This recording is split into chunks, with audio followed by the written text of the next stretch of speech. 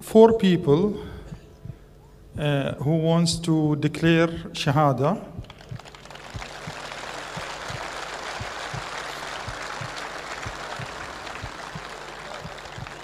So they can come to the stage. Okay. One second. Wait. So you can stand. Can we have some question first?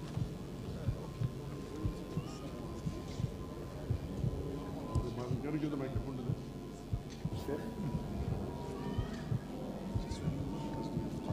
May I know your name, brothers? Can I have the names? Jomar. Yeah. Your brother?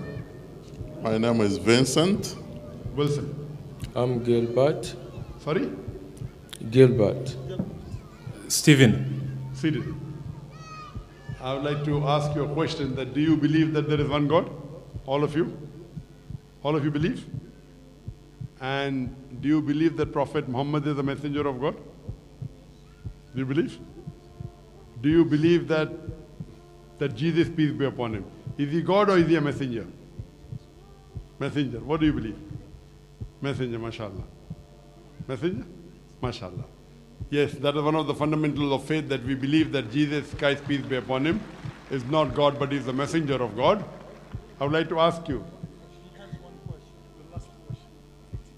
Fine, you have a question. Yeah. Good evening, Dr. Zakir. Assalamu alaikum. So, beginning from me, I was raised Christian. Believe me or not, from I woke up from the childhood and become a mature, I didn't open Bible. That is really true. And everyone, and even until now. But someone came to me, then introduced me about Islam. So one thing left in me, since last 15 days, I started to read Quran and search about Islam. So one thing that I want to know regarding the Islam and regarding become a Muslim. I prepared some questions. I prepared some notes here, which is I found in the YouTube, in other articles in the internet, that it says these words came from Prophet Muhammad, peace upon him. So I want to read this. Then I want an answer from Dr. Zakir regarding clarifications. I don't have any doubt to become a Muslim. I believe in one religion. But then I want to clarify first before my heart open and accept the Islam and become a Muslim. Sure. Can I have the question, please? Yeah. So Prophet Muhammad, peace be upon him, said, "Whoever killed a person having a treaty with the Muslims shall not smell the smell of paradise, through its smell is perceived from the distance of the 40 years. Another thing, if anyone kills a man who grants protection prematurely, Allah will forbid him to enter the paradise. Another thing, Allah the Almighty tortures those who torture people in this life." So my question is there any Can you human... repeat the third? Can you repeat the second and third hadith, please? The second. Can you come in the front here, please? Okay. I'm looking, yes. The second is, if anyone kills a man who he grants protection prematurely, Allah will forbid him to enter paradise. So my question for this statement from Prophet Muhammad, peace be upon him, is there any written in the book that... Can I request that the parent can take the child out, please? I request the father, can you take the child down, please? Jazakallah shukr. I request the volunteers. I believe there are less volunteers here.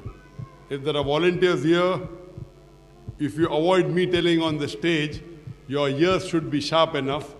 It is mentioned very clearly that children below the age of 8 should not be allowed here. So you see to it that the volunteers, their ears should be sharp enough. The moment you hear the cry the first time, the second time it should not be heard. So I request the volunteers to be active, and I request the parents themselves you do it voluntary, because the Sharia says let a small loss take place to prevent a big loss. We are having this program is being telecast to 100 million people. So please cooperate. You wouldn't like to be the cause of 100 million people not hearing correctly. So I request the parents, the moment your child cries, see to it that you move your child outside the theater, please. Jazakallah. Can you continue? Okay. Back to my question. So, if there is any written in the book that, or in the Quran says that there is one person, a human being, sent by God or give the authority that God that kills a person, whatever this person has sinned or even the heavy sins. So according as what I said, Allah Almighty tortures the person who tortures human beings. So that is my question. What's your question? I didn't understand. Is there any human being that Allah gives permission to kill a person? Just what we did, just what happened and nowadays. The brother asking a question that does Allah give permission for you to kill any other human being? The hadith is quoted that if there is a tie, like the hadith, he quoted 3 hadiths. One hadith says that if there is a peace treaty between the Muslims and the others, you have to protect that person. If you don't, then you will not enter Jannah. The second says that you cannot kill a person who is under peace treaty. If you do that, you shall not enter Jannah. All these verses talk about you should not kill any other human being which is under treaty. There's also another verse in the Quran which I quoted in my talk, which is a very important verse in the Quran. In Surah Ma'idah, chapter 5, verse number 32, which says that if anyone kills any other human being, whether it be a Muslim or non-Muslim, unless it be for murder or for spreading corruption in the land, it is as though he has killed the whole of humanity. And if he saves any human being, he has saved the whole of nation. So according to the Quran, as well as the Hadith, you cannot kill any innocent human being. And your question, who can you kill? Only that person, as the Quran says, unless, you cannot kill any other human, unless he spreads corruption. So if a person spreads corruption in the land, then you can kill him.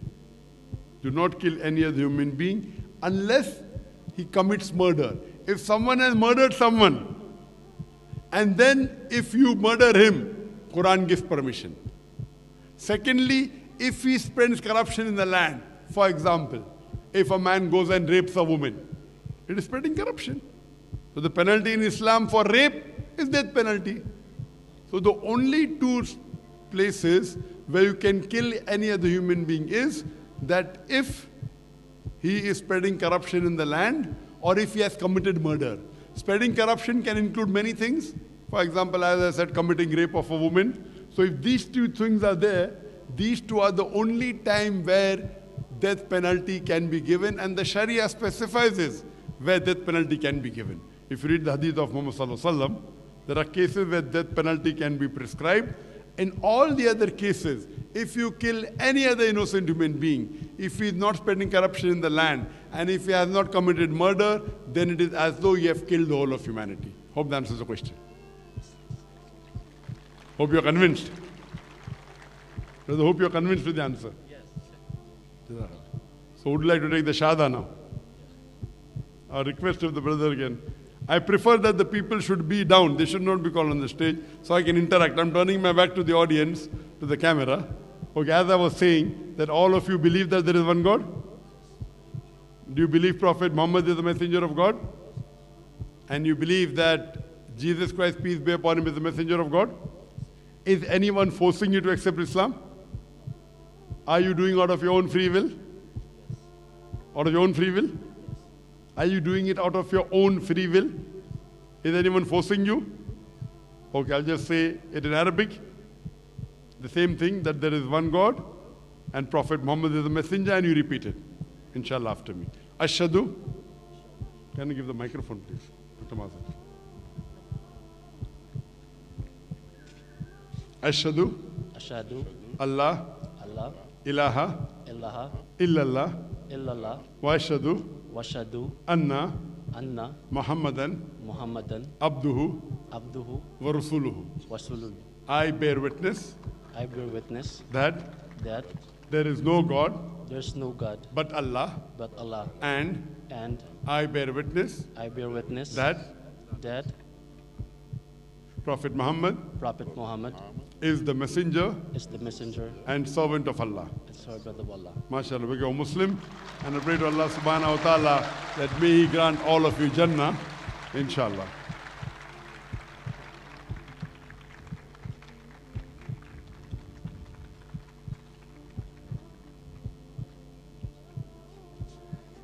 Sit down.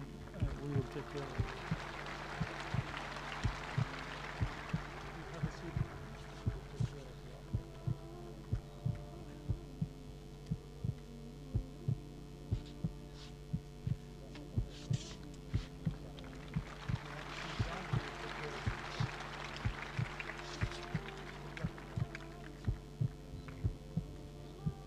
I pray to Allah subhanahu wa ta'ala that may Allah grant all these for the Jannah, and through them may He guide other peoples to the straight path of Islam. Jazakallah.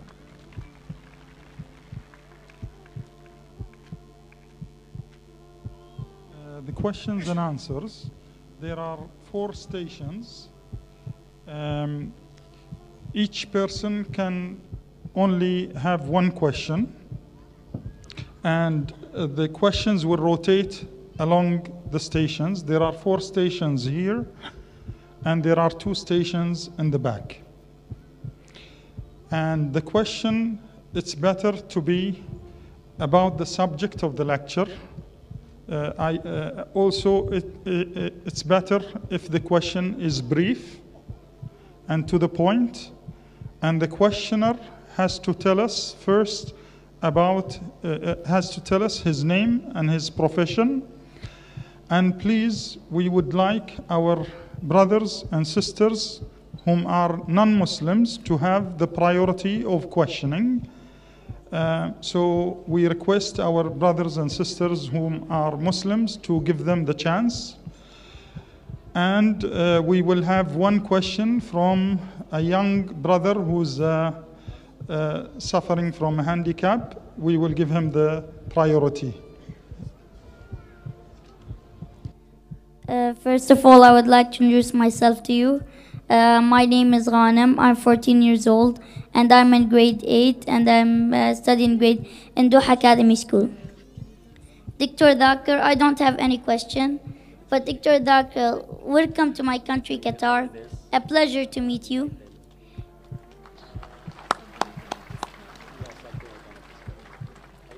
You may ask me what I'm doing here. I'm only 14 years old. Because I love God and Prophet Muhammad, peace be upon him, and because I'm proud to be Muslim. Your lectures are motivating me to stay strong and defend our religion and beliefs. It hurts me when I read comments in social media mocking the Prophet and insulting our great religion. I'm really doing my best to learn how to confront such people and how to spread the Prophet trustworthy words. Once again, welcome to Qatar. Trust me, it feels like home because we feel that you are one of our big family, and it was really my dream to see you. And I always follow your lectures on YouTube, and I love you so much.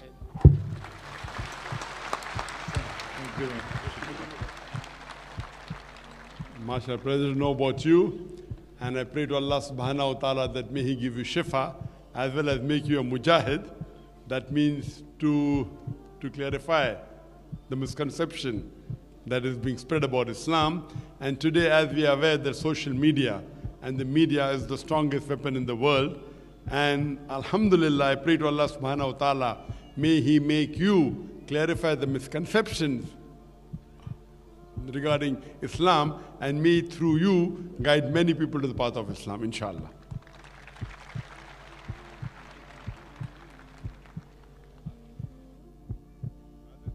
There are 4 stages here and 2 in the back, and there are people at each microphone or station who will allow someone to start questioning, and then the questions will go from one microphone to the other so that everyone will have one chance.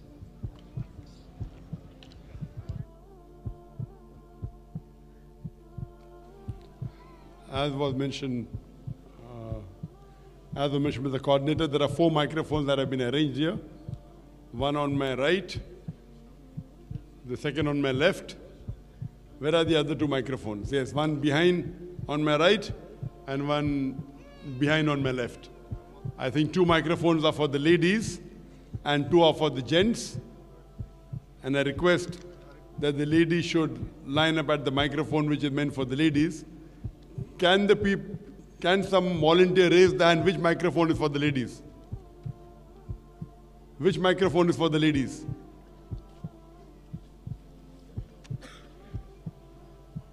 On the right on the top. The microphone on the right on the top is for the lady. And the microphone below is for a gent, for the brothers here. Here there's a microphone left below for the brothers.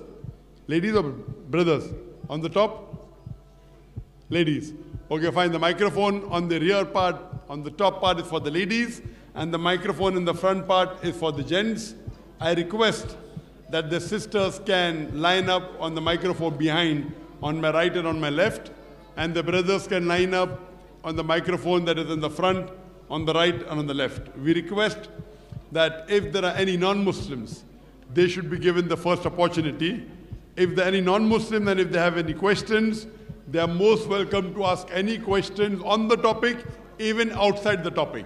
The non-Muslims are our guest of honors today, so they can ask any questions on the topic as well as out of the topic. Any questions on Islam and comparative religion, any questions on Islam, on Christianity, on Hinduism, on Judaism, on the topic, they are most welcome. Normally, after a religious talk, you don't have open question answer session. I normally prefer giving more time for the question answer session than the talk. If there are any non-Muslim brothers and sisters who would like to ask a question, please line up behind the queue. For the sisters, it's on the top behind on my right and left. For the brothers, it's down on my right and the left. I request that any non-Muslims who have any questions, they can please come forward to the microphone. They need not wait in the queue. Please pose your question. Please keep it brief. It should be 2 or 3 sentences. Anything more than that, it's a short lecture. Please mention your name and your profession so that I will be in a better position to reply. Can we have the first question from the brother here? Yes, brother, name and your profession. My name is Shobit Jain. Sorry? Shobit. Shobit. Yeah. My question is, I am believing the ultimate power, in the ultimate power. So, is it mandatory to give the name? Either I will say that it will be a God, it will be Allah, it will be a Bhagwan. The brother asked the question that he believes in the ultimate power, but does he have to give it a name like Allah, God or Bhagwan? As long as you believe in the ultimate power, the Quran says in Surah Isra chapter number 17 verse 110. The Quran says, Qulidullah avidur Rahman ayyamatadu falal asmaul husna. Say, call upon him by Allah or by Rahman. By whichever name you call upon him, to him belongs the most beautiful name. Whatever name you give to the ultimate power, it should be a beautiful name and it should not conjure up a mental picture. If you give it a name and you degrade it, then we object. If you give it a name and you degrade it, for example, someone who can rest, someone who can lie, someone who makes a human being, someone who makes a mistake, someone who can die. So if you give certain name and certain qualities to God which degrade it, then we take objection. Otherwise, you can call God by any name, but it should be a beautiful name. It should not conjure up a mental picture. And it should be a name given by Almighty God. Like that, there are 99 attributes given to Almighty God in the Quran. Ar-Rahman, Ar-Rahim, Al-Hakim, most gracious, most merciful, most wise, and the crowning one is Allah. So it is not required that you should give one particular name, but you cannot degrade it by giving it a wrong name. That's very important. And you say ultimate power, that's a name. I believe in ultimate power. Now ultimate power is a name. Correct, right or wrong? Right. So you say ultimate power, someone says Allah, someone says God. Whatever you say, that definition of that ultimate power or that God or Allah should not match that of the human beings. You understand? It should be one. It should not be two. Yeah. Allah Samad. It should be absolutely eternal. It should not be like Rajnish, which has diabetes mellitus. Correct? Asthma, chronic backache. Huh? He should not beget, nor should be begotten. And there should be nothing like him. That ultimate power cannot be two. It should be one. It should. So whether you call ultimate power, whether you call Allah, whether you call God, it should not conjure up a mental picture and should not go away from the true definition of that entity.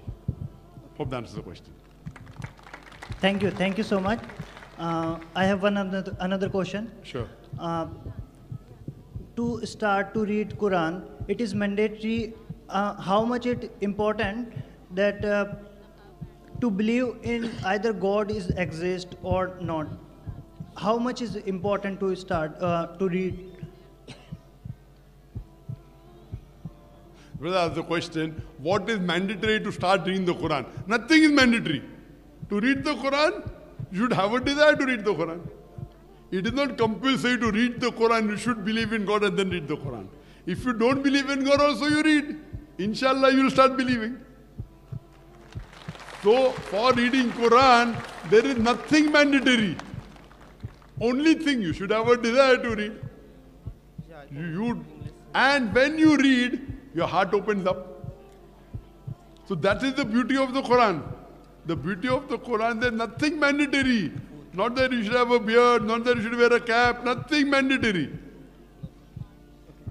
Only thing you should have a desire to read. And when you read, then your heart opens up and you realize the truth. If you believe in it, then you accept it. If the Quran, what I'm talking about, all this thing I gave in the lecture. If you start believing, you accept it. But before reading, you don't have to accept anything. Once you accept it, then you agree with it. Once you agree, then you follow the guidance. Because once what you start believing, then you start following. If you believe in what you read, you believe in mathematics 2 plus 2 is equal to 4, then you agree with it, then you start believing in it, and then you practice it. The same thing in the Quran, when you read the Quran, it opens up the mind. And you come to know the truth and the reality, unlike any other book, which is more of a storybook fashion written by human beings. So that is the beauty of the Quran. It is the most positive book in the world. It is a proclamation for humanity. It is a fountain of mercy and wisdom. It is a warning to the heedless. It's a guide to the erring. It's the assurance to those in doubt. It's a solace to the suffering and a hope to those in despair. This is the beauty of the Quran.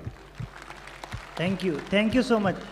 I asked to many people this question, but right now I got the correct answer. There is no foundation. Thank you. People Thank you so will much. tell you, you should be in wudu, you should be in this. That is afterwards. That is once you start respecting, you start doing other things. There is no requirement as long as you read and you come to the true path, because the Quran is a book of guidance to humanity. Have you read the Quran, brother? Have you read the Quran? Sometime. Partly. Yep. Brother, do you believe that there is one God? Yeah, I What believe. you call it is different. But Yeah. you believe there is one God. I believe in a one God. Brother, do you believe that Prophet Muhammad is the messenger of God? Not till now. Not till now. Yeah.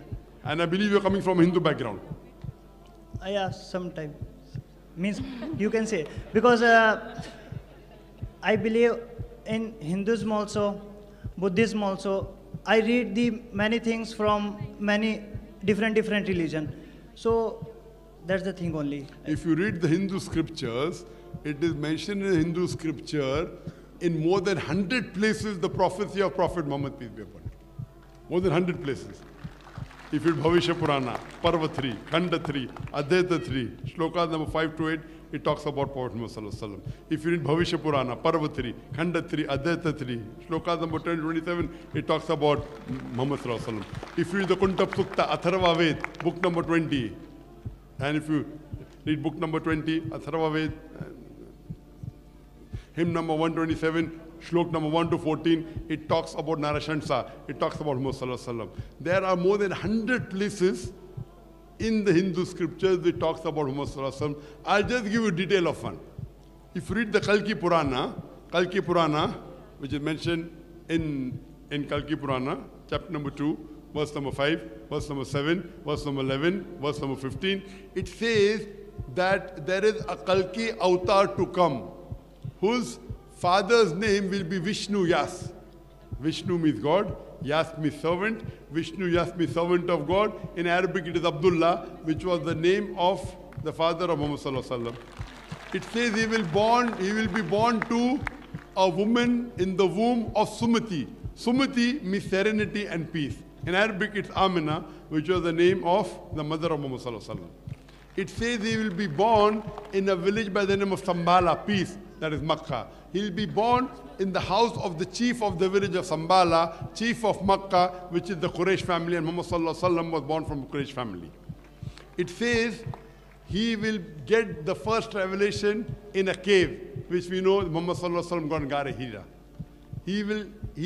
When he gets the revelation, he'll get at night time. And we know that it's mentioned in the Quran. Furthermore, it says that he will migrate northwards and come back. Muhammad sallallahu alaihi wasallam migrated northwards to Medina and came back. It says he'll have 4 companions, that's the 4th for Khulfa Rashidin.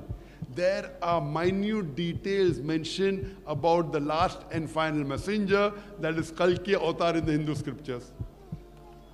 So if you read the Hindu scriptures, almost the scripture of all the major world religion, whether it be Buddhist scripture, whether it be Old Testament, whether it be New Testament, whether it be the Hindu scripture, whether it be the Parsi scripture, all these scriptures, even though they have been changed, yet there is mention of one God in all these scriptures, also mention of the last and final messenger, Prophet Muhammad, peace be upon him. My request to you, brother, is that you read and do research on this, and I pray to Almighty God that may He open your heart and may He guide you.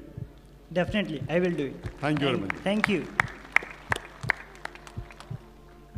Are there any questions from the sisters' side? Any sisters? Yes. Any non-Muslim sister? Yes. Any non-Muslim sister? Assalamu alaikum, Brother Zakir. What I prefer that Sister, are you a non-Muslim? I am a Muslim, but Sister, what if I go to be a non-Muslim then? Sorry? I am a Muslim, but what if I go to be a non-Muslim? When you go to be a non-Muslim, then you can come in front of the queue. Now, if you are a Muslim, as per the rules, we give first chance to a person who's a non-Muslim. After the non-Muslims finish, we'll give the Muslim an opportunity. There is no non-Muslim in this queue. Not your queue. Inshallah, we'll see the other queue. Sister, are there non-Muslims on the top? Yes. Yes, sister, most welcome. Can I have your name and your profession and a question, sister? All right, so my name is Rose, and I work for Qatar Airways. My question is, I've heard you talk about religion so much, and I'll speak of the Bible because that's what I'm aware of. You talk of Jesus as religious leader. But as far as I'm concerned, Jesus did not come to introduce any religion. Neither is he a religious leader. What Jesus introduced in this world was the kingdom of God. The second question, maybe you can elaborate, which religion is God? Because as far as I do research, I've come to understand that Jesus, who is my Lord and my Savior, he did not introduce any of those. He introduced the government of heaven. In other words, he wanted to colonize the world like with heavenly power. There's a lot of controversies. The other question is... Sister, please pose one question at a time. I already posted 2 questions. After the answer, you can ask the next question. Okay. 1 question at a time. The sister asked 2 questions, and I believe the sister is a Christian. She said that I said Jesus was a religious leader. I never said that. and never ever said Jesus, peace be upon him, was a religious leader. I said he was a messenger of God. There's a world of a difference between messenger of God and religious leader. A messenger of God is far superior. We have many religious leaders in the world today. Jesus Christ, peace be upon him, was a messenger of God. And you said in your question that he is your Lord and your Savior. First, let me tell you, sister, Islam is the only non-Christian faith which makes it an article of faith to believe in Jesus Christ, peace be upon him. No Muslim is a Muslim if he does not believe in Jesus Christ, peace be upon him. We believe that Jesus Christ, peace be upon him, he was one of the mightiest messengers of Almighty God. We believe that he was the Messiah, which is translated Christ. We believe that he was born miraculously without any male intervention, which many modern day Christians today do not believe. We believe that he gave life to the dead with God's permission. We believe that he healed those born blind and lepers with God's permission. The Muslims and the Christians, we are going together. But one may ask, then where is the parting of ways? The parting of ways is that most of the Christians believe, including yourself, that we come to know from a question, that Jesus Christ, peace be upon him, claimed divinity. And most of the Christians believe that Jesus Christ, peace be upon him, is God. Let me remind you, sister, I am a student of comparative religion. I've read the Bible. There is not a single unequivocal statement in the complete Bible where Jesus Christ, peace be upon him, himself says that I am God, or where he says worship me. If, sister, you can point out a single unequivocal statement from anywhere in the Bible, a single unambiguous statement from anywhere in the Bible where Jesus Christ, peace be upon him, himself says that I am God, or where he says worship me, I, Zakir, Naik, am ready to accept Christianity today. I have heard you, sir, saying that I am not times. speaking on behalf of the other Muslims. I am ready to put my head on the guillotine. There is not a single unequivocal statement. Hear my question clearly. Hear my challenge clearly, sister. There is not a single unambiguous statement, not a single unequivocal statement where Jesus Christ, peace be upon him, himself says that I am God, or where he says worship me. Yes, sister. I have an answer to that, sir. Yes, in the book of John, the Bible says that in the beginning was the Word was God, and the Word was with God, and the Word became flesh. What I want you to know is that... Wait, sister. That does not fulfill my challenge at all. You name the book, I will give you reference. You are quoting from Gospel of John, chapter number 1, verse number 1. And the Word became flesh is verse number 11, 12, 13. You are quoting only the book. I am giving you chapter number, verse number. Answer me. Wait. The Word became God. But what does that say? Sister, were these the words spoken by Jesus, peace be upon him? And the answer is no. What is my challenge? Not a single unequivocal statement, not a single unambiguous statement from anywhere in the Bible where Jesus Christ, peace be upon him, himself says. Himself says means that should be in red letter. There is something called as red letter Bible. If you are a Christian, you may be aware of it. Red letter means Jesus Christ, peace be upon him, himself said. Gospel of John, chapter number 1, verse number 1 to 13 is not in red. I'll answer it. Wait, let us answer it. First of all, you have not fulfilled my challenge. It should be Jesus Christ, peace be upon him, himself says. These are not the words of Jesus. It is the word of a Jew by the name of Philo. Correct? It's the word of a Jew by the name of Philo. And never ever did he claim divinity for this. Yet I will help you. What does it say? Anyway, your quotation wasn't correct. I will give you the verbatim quotation. Gospel of John, chapter number 1, verse number 1 says, in the beginning was the Word was with God, and the Word was God. In the beginning was the Word was with God, and the Word was God. And later on it says the Word became flesh. If you agree that the Word is God, and if you change Word is to God, in the beginning was Word becomes in the beginning was God, and God was with God, do you mean to say there were two gods? No, because the word of God, sir. Let me complete. You pose the question. You pose the question, I'm taking. You don't allow people to give answers. You pose the question, I'm giving the answer. After I finish the answer, you can speak. You can't interrupt. Did I interrupt you when you were speaking? Did I interrupt? Yes or no? Now when I'm giving the answer, why are you interrupting? Let me finish the answer, then you can answer. Point number 1, you didn't fulfill my challenge. It is not the word of Jesus. Your whole argument goes out. Yet I'm answering. You did not tell, you should say, sorry, Dr. Zakir, it is not the word of Jesus. Did you say that? No. You are not honest.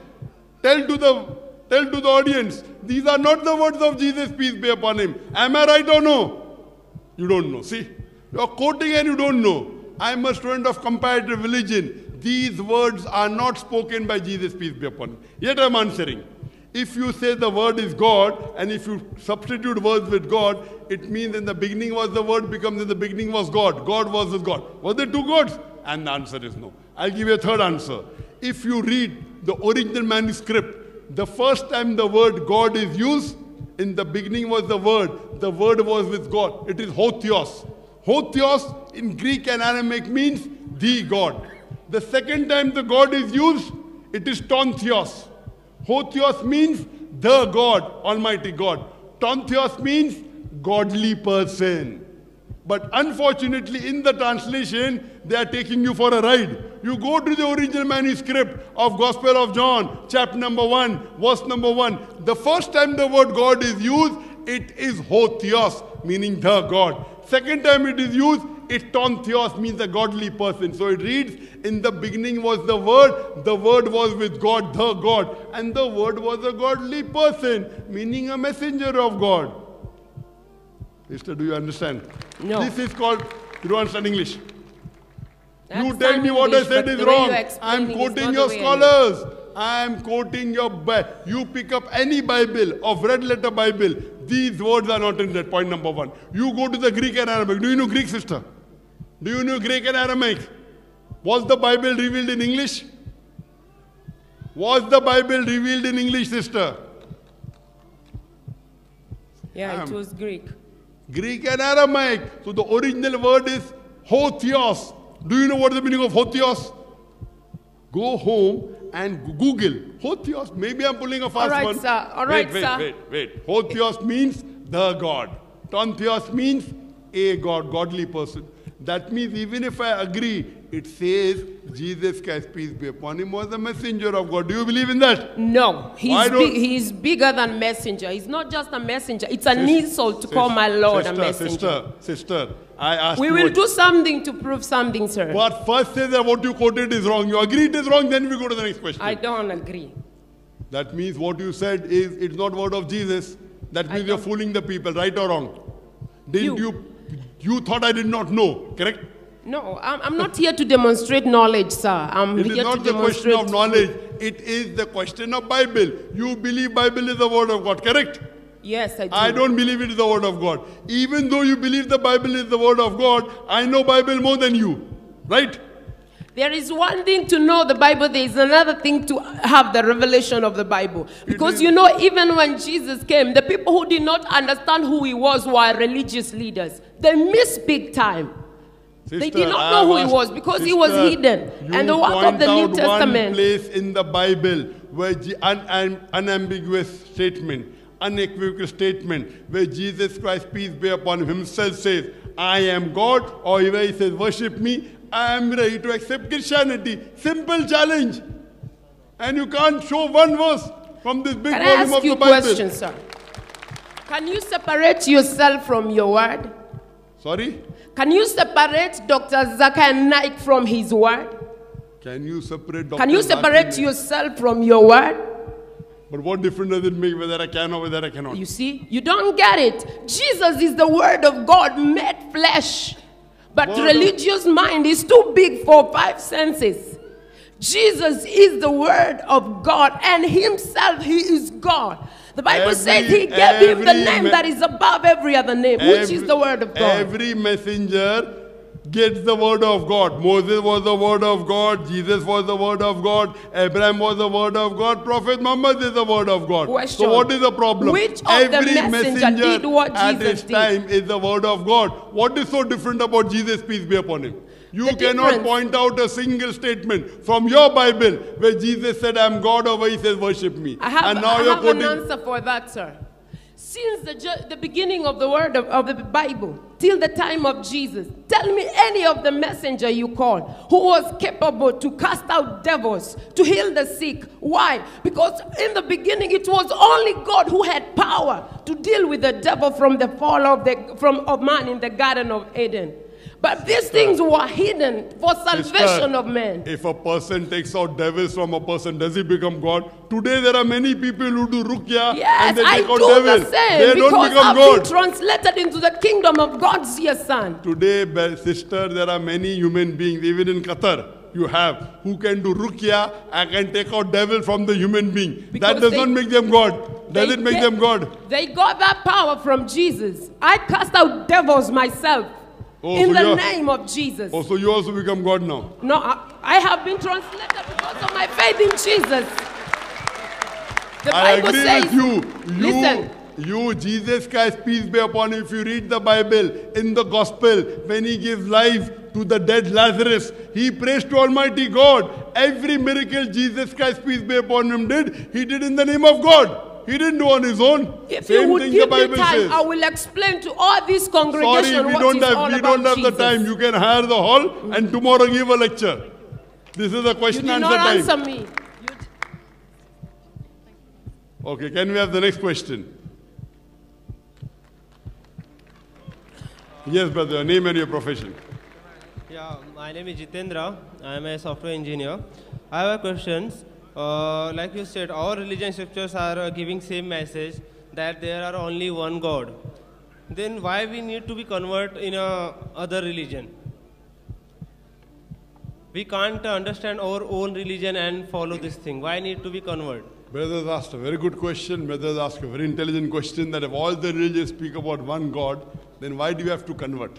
Yeah. If all religions because are the all same. are converting from Christianity to Hinduism, very good question. Hinduism to Christianity or Islam. That's what the Quran says. Quran says in Surah Imran, chapter number 3, verse number 19, Inna dina indallah al-Islam. The only religion acceptable in the sight of our Almighty God is to submit your will to God.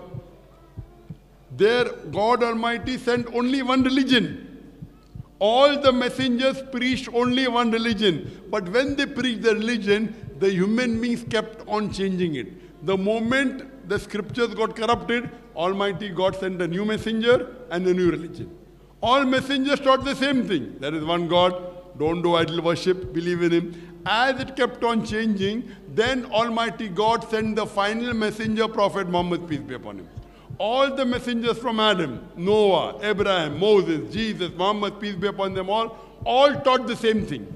Then Almighty God says in the Quran, in Surah Hijr, chapter number 15, verse number 9, we have revealed the Quran and we shall guard it from corruption. Now Almighty God takes it upon himself that this last and final revelation, the Quran, no one can change. Even if you want, you cannot change it. All the previous revelation, by the passage of time, we human beings changed it. It was forgotten, it got changed, it got interpolated. Now when the last and final version, last and final revelation, if there's something like the Old Testament and New Testament, this glorious Quran is the last testament. This last testament, Almighty God says, He will protect it. Now what I'm trying to do, brother, I'm not trying to get division. What I'm giving a very simple formula, which will not hurt everyone, which will not hurt anyone. The other people, when they talk, there is friction between religion. I believe in saying, Ta'alaw ila kalimatin sawa'im bayna baynakum. Surah Imran chapter 3 verse 64. Come to common terms as been us and you. Which is the first term, Allah na'budu illallah. That we worship none but Allah. What I tell all the followers of religion, at least believe that one book 100% is the word of God. So Hindu would not mind saying, I believe Veda is the word of God. The Christian would not mind saying, I believe that the Bible is the word of God. The Muslim will not mind saying, I do not mind believing that Quran is the word of God. What I give a simple formula. Let us agree to follow what is common in all three. You know, Christian, Islam, Hinduism, these three are the largest religions of the world. All three put together is more than 50% of the world population, correct? Yes. More than 50, two-thirds of the world population. Two-thirds of the world population are Christian, Hindu, and Muslims. Yeah. Now, I tell, let us agree to follow what is common. What is different, we'll discuss tomorrow. What is not matching, we'll discuss tomorrow. Let us agree to follow what is common. Now, if a particular thing is common, is same in the Quran, in the Bible, and the Veda, would you mind following it? Yeah. Would you mind following it? If it's there in the Veda, would you mind following it? You wouldn't mind following it, correct? Yeah. Because you're a Hindu, correct? Same thing, the Christian wouldn't mind following what is mentioned in the Bible. What I am doing, let us agree to follow what is common. What is different, we'll discuss tomorrow. So my son gave a talk on similarities between Islam and Christianity. It was more than 1 hour talk. Yeah. I have given a talk on similarity between Islam and Hinduism. Let us agree to follow what is common. Now when you do a comparative study, we come... Sorry to interrupt you. I am agreeing this thing that there is the only one God and we have to believe on that. Whether I am agree that concept that there is only one God. Very good. Whether it's you said the father of Jesus you are calling somewhere here, or he the Allah, or he the permission of Parbrahma, what do you call? Who is the same one only? Only the name are different. Wait. Let me finish now. This is your saying with your mind. Yeah, should I follow your mind or should I follow the Veda? Should I follow what is in your mind or should I follow what is in Veda? In what in Veda you are saying. Correct. So what you are talking is half correct, half wrong. Yeah, I don't know about religion, other things. So therefore you hear, Quran says, Fasalu ahli zikri in kuntum la ta'lamun. Ask the person who's an expert. I'm a student of comparative religion, I'm giving you references. Just because that lady behind saying Jesus is God, will you believe Jesus is God? No, I don't want to give any reference. No. Does the Veda say Jesus is God? Does the Veda say Jesus is God? Does the Veda say Jesus is God? No. Does the Quran say no? Even the Bible does not say. So why am I supposed to follow that lady? She wants to give a speech here. She quoted one reference, that was so wrong. She wants to preach without references. So let us follow the scripture. Now when you do a comparative study of the Bible and the Veda and the Quran, we come to know there is one God. That God has got no images, no statues. Mentioned in the Quran, mentioned in the Bible, mentioned in Hindu scripture. If you read in the Hindu scripture, Sveta Upanishad, chapter number 4, verse number 19, it says, Na tasya pratima asti. It's a Sanskrit quotation which says, of that God there is no pratima. Pratima in Sanskrit means a photograph, a picture, a painting, a portrait, a statue, a sculpture. Na tasya pratima asti. Of that God there is no pratima, there is no image, there is no photograph, there is no picture, there is no painting, there is no statue, there is no sculpture. Hinduism says that, Hindu scripture, Quran says that, Bible says that.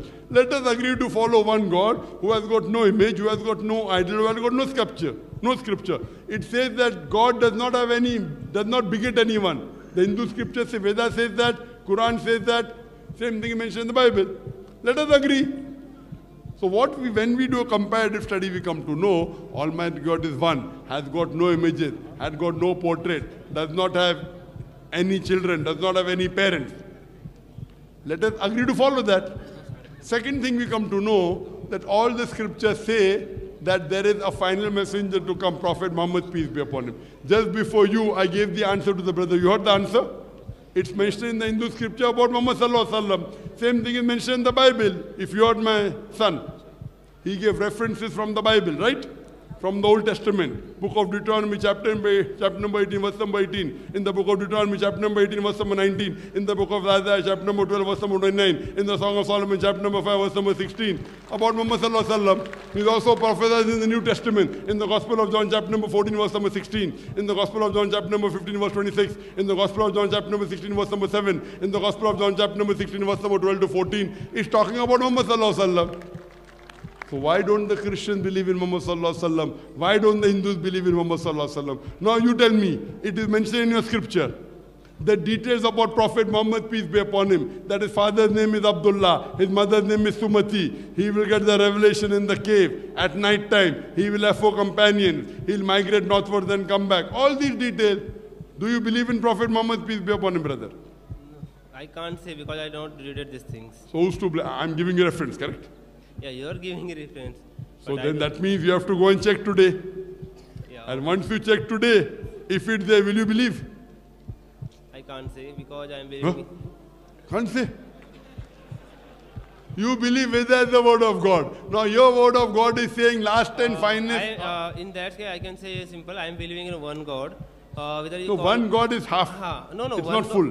no, Only one God is one God part. one God is one only, is the Allah, or you can say Om, or you can Parabrahma, whatever.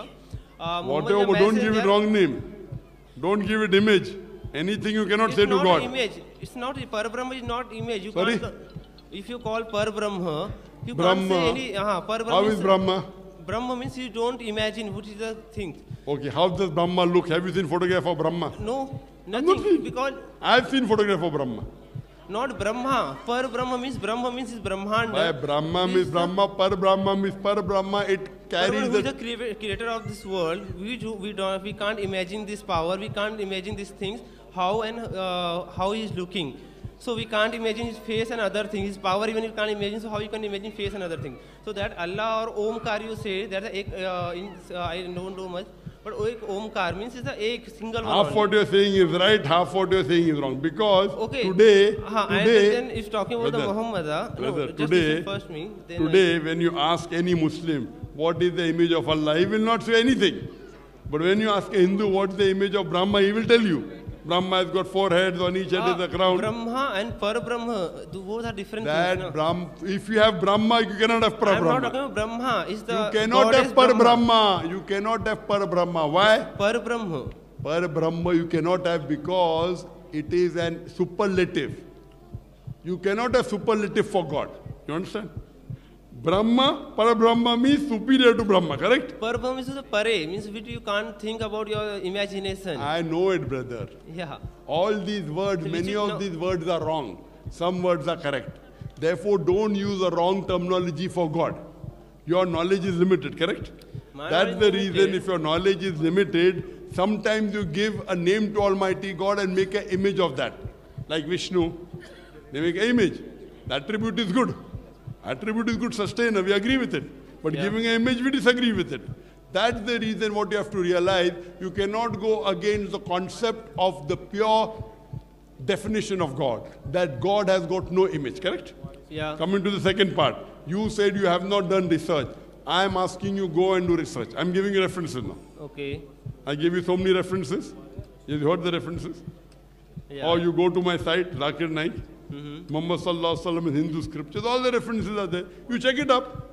It's available in my library. You know, I have a library of Hindu books and Christian books in Dongri in Bombay. It's all there. You go on the net.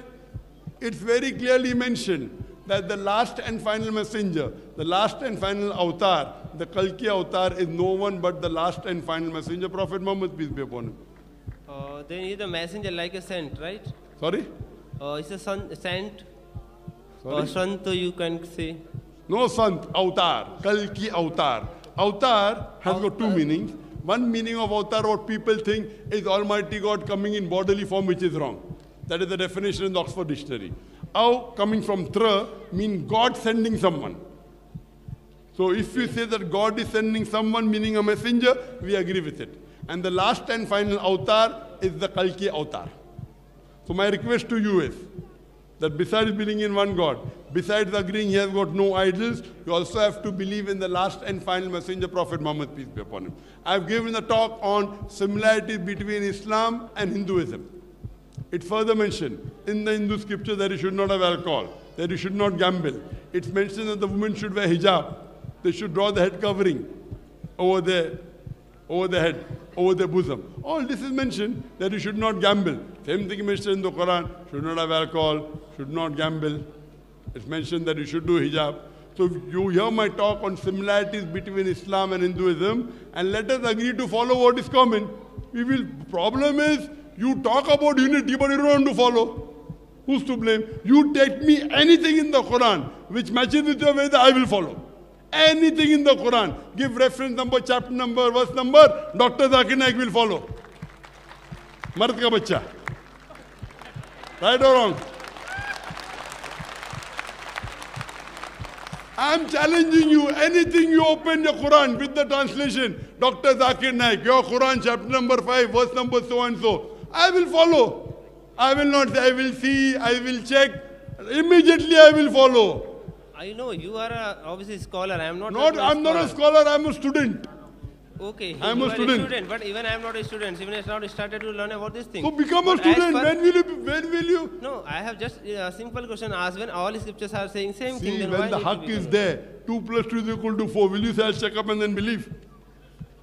2 plus 2 is how much, brother? 2 plus 2 is how much? 2 plus 2 is how much? 4 only. 4. Do you believe in that? Yeah. Or will you say I'll check up now? No. That is the main basis of life. Your creator, you want to check up. And 2 plus 2 is equal to 4, you believe. This is the problem with us human beings. Our creator is there. Once you know, you should accept. No, what will my father say? What will my mother say? What will my neighbor say? What will my wife say? We think 20 things. If your father says 2 plus 2 is equal to 5, will you believe? No. But if father says, oh, don't read the Quran, then you don't read. No, I am not saying to reading any books, means Quran or holy scriptures. All can read and they can believe. But there is no need to conversion from one to other. If I am converted, You don't have to convert, you have to revert. There's nothing like convert. Convert means you go from one track to the other track. It's mentioned by the beloved Prophet. Every child was born in Deen al-Fitra. Deen al-Fitra means accepting the God's commandment. When you grow up, you start doing idol worship, you start doing fire worship, so you become a non-Muslim. So when you come back to Islam, the right word is revert, it's not convert. What is it? Revert, You're coming back to the original faith. No one is asking you to convert. And there's only one religion, religion of God. The religion Islam is submitting your will to God. I'm not telling you to go against God. That submitting your will to God in Arabic is called as Muslim. In English it is called as submitting your will to God. Give it any name, no problem. At least submit. We are afraid to submit. Now that lady was taught by the church something wrong. She's believing, what can I do? Okay. Blind belief. Yeah, then beliefs is one part. They are believing our beliefs. Believing in wrong things. I am giving with reference. What I am trying to tell you, follow your scripture. Follow your scripture. Even though your scriptures have been distorted, at least let us follow what is common. Right or wrong? Yeah, common we follow beliefs, we do practice. So now good will you things. go home and check about the prophecy of Prophet Muhammad in the Hindu scripture? Today? No. You will not check up today? I will try, I will not, I can't say anything. What is the use? I can't commit. What is the use? That means you are not Mard ka bacha. What is the use? What do you You're think? talking about people should come to comment. No, it's not Why like should we that. fight? I'm telling don't fight, at least follow your scripture you want to follow. Okay, I will You are educated, you are a graduate, correct? Huh? Yeah. How much time you spend in or studying all these subjects? I'm telling you, go 2 hours on the internet, you don't want to go. Who's to blame, you or me? You tell me anything in the Quran, I will go and find out today. Ask. Or not today, now, just now. Tell me. I don't know about Quran, how can I ask? Because I want to follow the Quran. Okay, so suppose I am as a Hindu, I am practicing as a Hindu good, as a khud, means You are not practicing as a good Hindu. I am a good Hindu. I'm not practicing. I am a good Hindu. No. Hindu means what? Hindu means coming from the Indus Valley, India. I am come from India. Okay. You live in Qatar. Okay. If you live in Qatar, you can't be a Hindu. You live in Qatar, no? No, I am also came from there only. No, where do you live but now? Huh? Where do you Right live now now? I am living here. So now you're not a Hindu. Okay, whatever. Because Hindu means living in India. I live in India. I am coming here as a tourist to give lecture, correct? Yeah. So Hindu by definition means a person who lives in the land of Indus Valley civilization. Okay. So by definition, I am a Hindu. This word was bought by the Arabs. Okay. Bought by the Arabs. Therefore, when I go to Saudi, they call me Hindi. If I follow Sanatana Dharma, what did they mention? That is what was said by Swami Vivekananda. Hinduism is a misnomer. The right word should be Vedantist, should be Sanatan Dharma. Sanatan Dharma. But you're not following Sanatan Dharma also. Okay, I am not following. But what I am saying, if I follow the Sanatan Dharma in proper way, then at the time of If last... you follow properly, you'll believe in one God, you believe in Prophet Muhammad, peace be upon him. You won't have alcohol, you won't have pork, and all the ladies will start doing hijab. You and I will be one. Name no problem, correct? If you follow the Veda, if you follow Sanatana correctly, you and I would be one. Right or wrong? Yeah. But you don't want to go home and do research. What to do? You don't want to go home and do research. No, I will go home and research. That is. Inshallah. When you will do? Today? Tonight? Yeah, not today, tomorrow. Tomorrow, inshallah. Yeah. I am here for a week. Huh? I am here for 1 week in Qatar. Yeah. Do research and we'll meet again, inshallah. Okay? Okay. Thank you, brother. Can we have the next question? Are there any questions? I believe there are 2 microphones on the beach there down. Are there any questions? I already said it. If there are any microphones on the beach, Hello, sir. before you're getting the microphone ready, we request that there's a lady here. Like to ask the question. Yes, sister, most welcome.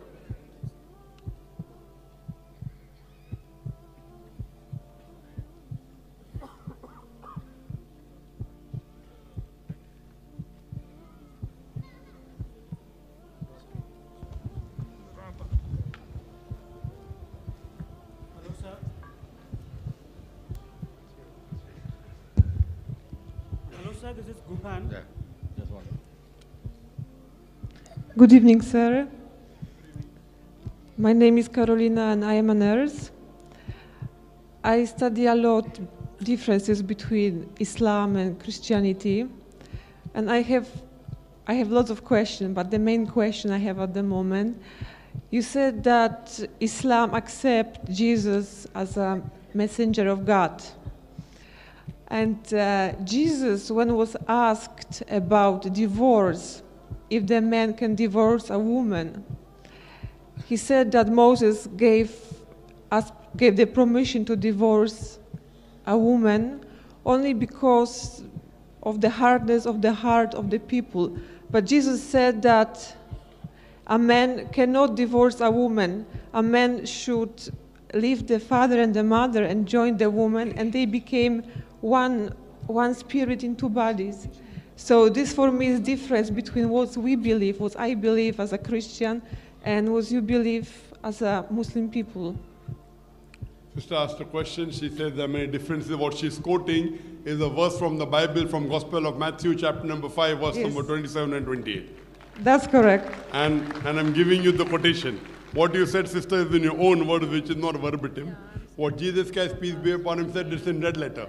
In the Gospel of Matthew, chapter number 27, verse number 28, it has said of the old times that thou shalt give a bill of divorce. But I say unto you, whosoever looketh upon a woman, that it was an old time that thou shalt give a bill of divorce. But I say unto you that whosoever looketh upon a woman to lust after has already committed adultery in his heart. There are 2 verses, that thou shalt give a bill of divorce. But I say unto you that whoever sleepeth with another woman shall give divorce. That means of the old law, sister, at the time of Moses, it was said that if you want to give divorce, give a bill of divorce. That's it.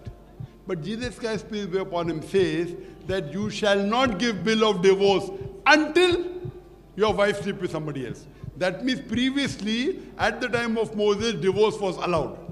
To give a divorce, you give a bill of divorce. Now Jesus Christ, peace be upon him, a messenger of God, comes and changes the law. And he says that thou shalt not give a bill of divorce unless your wife sleeps with somebody else. So there is a change. In Islam, it is different. In Islam, sister, our beloved Prophet Muhammad said that amongst the permissible things, which is the most hateful in the sight of God, is divorce. Permissible, but the most hateful. That means in Islam, you can give divorce when required, when both husband and wife are not compatible. It does not mean that if the wife is bad, then you can give divorce, or if the husband is bad, then only can you give divorce. Maybe both are good, but they are not compatible. And we have many such examples. There were companions of the Prophet, male companion and female companion. We have the example of Zayd, may Allah be pleased with him. Along with another companion, a lady companion, Zainab, may Allah be pleased with her. They were married. They both were good. They were not compatible. You can divorce. Or can be one is not good. Wife is not good. Husband can divorce. Husband is not good. The wife can take divorce, can give kula. So in Islam, it is not like the times of Moses, give a bill of divorce, khalas, easy. Or at the time of Jesus, peace be upon him, you cannot give divorce until your wife does fornication. In Islam, we have to weigh the pros and cons. And based on that, so Islam, the last and final messenger came and said, divorce is permissible, but as a last resort. And how to give divorce, the details are given. So that is the difference between the teachings of Moses, the teachings of Jesus, peace be upon him, and the teachings of Prophet Muhammad, peace be upon him. Hope that throws some light on the differences. Okay, thank you. So do you agree with me that marriage in Christianity and marriage in Islam is different? There are different rules? Yes, there are different rules. There are different rules, but which rule is better, sister? I'm asking you a question. In the time of Moses, anyone can get divorced. Khalas, good, bad, ugly. In Christianity, only if your wife is caught fornicating, you can give. In Islam, if you're incompatible, you can give. If they are not good, you can give. Not just like that. It is permissible, but the most hateful in the sight of Allah. Which would you prefer, sister? I prefer my religion and be with one man until the end of my life. Okay, if the husband comes and hits you every day, he drinks alcohol, hits you every day, blue and black, your eyes turn black every day, would you like to stay with him? We can be separate, but we cannot get married again. That's different. Well, I'm asking you a question. Wouldn't you like to find some other life partner? We are not allowed. If you made a mistake, no, you are not. I'm not asking whether you're allowed or not. Which is preferable for a human being? In Islam, if you make a mistake in choosing a wrong partner, I think I've got for my sister a very good person. I think he's very good. But after marriage, he hits her, he gambles, he drinks alcohol, black and blue. I would say separate. I'll give him chance, try reconciliation, separate. She can marry the woman. What was her fault? What was her fault? Tell me. Why should my sister suffer? What type of religion is this? This is hard religion. Not hard religion. My religion is hard. Hard religion, which is a logical religion. And today, but natural, we have to have husband and wife. They have to be. Correct? Medically, you should get married. Otherwise, if you separate, what happens in America? You know what happens in America? In America, according to statistics, every person, man and woman, they have 8 different sexual partners before they settle down with one. The statistic does not say how many they have after they get married. 8. Some have 5, some have 10, some have 20. It is human nature. So now if you say you'll separate, what will you do? So that is the reason Islam prevents the woman from going on the wrong track or the man from going on the wrong track. Divorce, marry again. What is wrong? If you make a mistake. It's so easy. It's so easy. Sorry? It's so easy. It's easy. It's easy. Not easy, it's a test. You know, it's a test. for us, it's a test for all life. Sister, what fault is it of yours if your husband, your husband may be very good. I'm just giving a hypothetical example. That if he does not treat you well, if he hits you black and white, and yet you want to be his wife, what is the logic? What type of religion is this? Isn't it illogical? This is a religion of love. Love? He's hitting you. What love? With him, that I will be with him until the end of his life. But you want to separate. You're not with him also. I can pray for him. I can pray and ask God to change the heart of this man. You can even pray after marrying someone else. You can't pray. But I want to pray for my husband. Oh, you can pray for your husband and your ex-husband also. In Islam, you can do that. We all pray for my dad, and he changed after 30 years of being alcoholic. He changed. Allah gave him hidayah, correct? And my mom never gave up until he died. Very good. 30 years we all pray. Very good. And it wasn't easy. She might say, no, I want to marry somebody else. But do you mean to say if you marry, you cannot pray for your ex-husband? Well, what kind of a religion is this? It's not a religion of love. In us, we can pray for 1,000 people. Religion of love. I wish all Muslims pray for ex-wives and ex-husbands. Why not? I wish. I have only one wife, mashallah. She's good. Thank you. Okay, thank you, sir. Most welcome. Are there any questions that are there on the beach? Any microphone on the beach? There are 2 microphones on the beach. Are there any non-Muslims who would like to ask a question? Yes. From the microphone that is there on the beach. Hello, sir. This is Guhan. Actually, in the beginning of your lecture, you told like you will be clearing the answers for agnostics, because you just quoted that. Where is the brother speaking from? I'm from outside. The beach. Okay, Yeah. brother. What's your name? Guhan. Sorry? Guhan. Guhan. Yeah. Yes, brother Guhan. Actually, in the beginning of your lecture, you told that you will be clearing the doubts of agnostics. Actually, there was one person 2500 years before, a man who lived, and he never opened his mouth whenever his disciples open a question of God. So can you please convince how an agnostic should see on God? Brother asked the question. I said in my talk, I will convince an agnostic also. Yeah, it is that's the what same thing, brother. Ask the agnostic. Who will tell you, do you want to give me a lecture again 1.5 hours? No. Ask the agnostic who will be able to tell you the mechanism of object which no one has seen before. The answer is the same. Even the agnostic will say creator. Agnostic means the person who is not clear.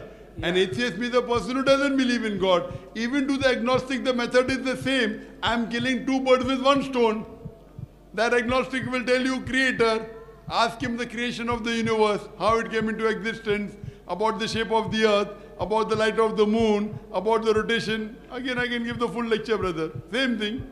This methodology will not only convince an atheist, will even convince an agnostic, brother. Hope that answers the question. Yeah, that's okay. I'll just go through the Quran. Can we have the next question? Are there any other questions from the beach? From the microphone on the beach?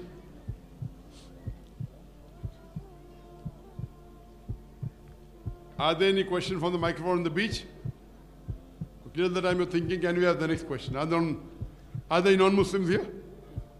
Yes, brother, most welcome. Your name and your profession. No, we'll go in circle, no problem. Good evening, sir. My name is Naveen Kumar. I am from India. I am working in Qatar Fertilizers. Actually, I was living here from 3 years. After coming here, I was little bit know about Islam. Before that, I don't know anything. So from the colleagues, I learned this is the Islam, like this religion. So I read the full Quran. I came to know that Allah sent messengers only males, but not send any females like this. Only the messengers are the males. But I think the Hindus, what we are following, maybe Ram, Krishna, all are messengers. And what about the goddesses, Durga, Parvati, what are all these things? So we are going in the wrong way, or we have to revert back. If we are revert back, why we are giving so many donations to the temples? Why these temples are there? What is the existence? Brother asked a question that in Islam, he came to Qatar, learned about Islam, and he knows there are many messengers in Islam, but there aren't any female messengers. In Hinduism, there are goddesses. Point number 1, as I told you, in Hinduism, there's only one God. God. There are no goddesses. In Islam, the word Allah has got no gender. Neither male, neither female. Allah is uncomparable. وَلَمْ يَكُلْ لَهُ كُفُوًا أَحَدٌ. But because in Arabic language, by default, we say Kul huwa Allahu ahad. Say He is Allah. Because in Arabic grammar, when we use, there are 2 types of gender, male and female. For female, there are certain rules and regulations. If it's feminine by nature, like mother, ummun, or the sister, uktun, it becomes female. Number 2, if it ends with ta, like the watch, sa'atun, it becomes female. There are rules and regulations. Or if it's in pairs, ainun, eyes, yadun, hands, it becomes feminine. All these do not match. So by default, we say huwa. Otherwise, Allah subhanahu wa ta'ala has got no gender. In Hinduism, there is God and goddesses. That is the reason God is not the appropriate word. Because you can play mischief with the English word God. We prefer calling him Allah. Why? You cannot play mischief with the Arabic word Allah like you can do with the English word God. If you add S to God, it becomes gods. plural of God. There is no plural of Allah. Kul wallahud. If you add D-E-S-S to God, it becomes goddess, meaning a female God. There is no male Allah or female Allah in Islam. If you add father to God, it becomes Godfather. There's nothing like Allah, Father, or Allah in Islam. That's the reason we prefer calling Allah by the Arabic word Allah instead of the English word God. Do you understand? Yeah. In Hinduism, you have God, goddesses. Yeah. That's the reason it is not, we don't agree with it. Regarding messengers, there's a difference between God and difference between messengers. Yes. Don't merge up both. Yeah, I know. You're merging here, then crack. So, first of all, in God, the Arabic word Allah is pure. All the other words can get manipulated. In terms of messengers, in Islam we believe that Almighty God has only chosen men to be messengers. That does not mean females are inferior. There are mentions of 4 great females in the Quran and the Hadith. Talks about Maryam alayhi salam, Mother Mary. The Quran says in Surah Imran, chapter number 3, verse number 43, وَإِذْ الْمَلَائِكَةُ يَا مَرْيَمُ, and behold, the angel said, O Mary, إِنَّ اللَّهَ اسْتَفَاكِ وَطَهَرَكِ وَاسْتَاكِ مِنَ الْعَالَمِينَ, that Allah has chosen thee and purified thee above the women of all nations. That means Allah has purified her. It talks about the other great women. For example, Bibi Khatija, may Allah be pleased with her, who was the wife of the Prophet. It talks about Asya in Surah Tahrim, chapter number 66. Tahrim was the wife of Moses. No, sorry, was the wife of Pharaoh. So the Quran talks about great ladies. But why did Allah not choose women to be messengers? There are many reasons. To say they were not pure, I've given you examples. Yes? 25 men are mentioned, even 4 women are mentioned. Correct? Now, why? Because the responsibility of messenger is very high. For the woman, Allah has upgraded her because she bears children. Now, if you have to bear children, then give the responsibility of taking care of the leader of the house, difficult. Taking care as the head of state, difficult. So Allah didn't want to put on them additional burden. If you are the messenger, you have to lead the salah also. You have to lead the prayer. How can a woman lead the prayer? In Islam, a woman cannot lead a congregation of men. So because of various these reasons, Almighty God in His divine wisdom did not choose women to be messengers of Allah. He didn't want to overburden them. He gave them some facility. That's the reason He has kept only men as messengers. Hope that answers the question. If I'm having any doubts, so how can I get the correct answers? Can you give me any email so that I can mail to that? If anything with comparative religion, you can write to me at islam@irf.net. Islam@irf.net. Or you can go to Islam Q&A. Islam Q&A is a good site which gives replies. Anything with comparative religion, because we receive more than 1,000 emails a day. And believe me, it becomes difficult. We have more than 500 staff working full time, yet we cannot reply to all the emails. Okay. If it's comparative religion, that's a specialty, you can write to us. If it's general question, you can write to Islam Q&A. That's a very good website. Okay. Thank you. Yes, can we have the next question? Yeah. Assalamu alaikum, doctor. We have a sister here. She wants to take Shahada, alhamdulillah. Okay, sister. Sister, may I know your name? My name is Gurpreet Kaur. I'm a Sikh. Sorry? I'm a Sikh. You are a Sikh. Sister, do you believe that there is one God? Yeah, I do believe. Do you believe that idol worship is wrong? Yeah. Do you believe that Prophet Muhammad is the messenger of God? Yeah, I believe. Is anyone forcing you to accept Islam? No, it's my free wish. You're doing it out of your free will? Yeah. Is anyone bribing you, giving money? No. Okay, so you're doing it out of your own free will. Inshallah, I will say it in Arabic and you can repeat it. Ashhadu. Ashhadu. Allah. Allah. Ilaha. Ilaha. Illallah. Illallah. Wa ashhadu. Wa ashhadu. Anna. Anna. Muhammadan. Muhammadan. Abduhu. Abduhu. Wa rasuluhu. Wa rasuluhu. I bear witness. I bear witness. That. There is no God but Allah. There is no God but Allah. And Prophet Muhammad. And Prophet Muhammad. Is. The messenger. The messenger. And servant of Allah. And servant of Allah. and servant of Allah. MashaAllah, may Allah grant you Jannah. You are a Muslim, and I pray to Allah subhanahu wa ta'ala, when a non-Muslim becomes a Muslim, our beloved Prophet Muhammad sallallahu alaihi wasallam said that all his or her previous sins are washed away. Whatever good you did remains. Whatever sin you did, as many as they are, the moment you accept Islam, all your previous sins are washed away. And I pray to Allah subhanahu wa ta'ala that may He, through you, guide the other people to the true religion. Thank you. Jazakallah, sister. Are there any non-Muslims on the microphone on top? Assalamu alaikum, sir. Are there any non-Muslims on the microphone on the top? No. Wa alaikum assalam. Inshallah, wait. Are there any non-Muslims? Yes, I'm from, my name is Samuel, and I'm a Christian. Yes, Samuel, you're most welcome. You're speaking from the beach? Yes. Yes, Samuel, you're most welcome to ask your question. Yes, my question is, do Muslims believe that Jesus is the Son of God? And also that they believe that Jesus was a messenger, just like Moses, Elijah, and the rest. Also, is there a difference if going to heaven, do they go to heaven through Jesus or through Muhammad? Thank you. The question, Brother Samuel, do Muslims believe that Jesus is Son of God, or do they believe he's a messenger like Moses and Samuel and others, and do they go to heaven through the teachings of Jesus or other people? Peace be upon him.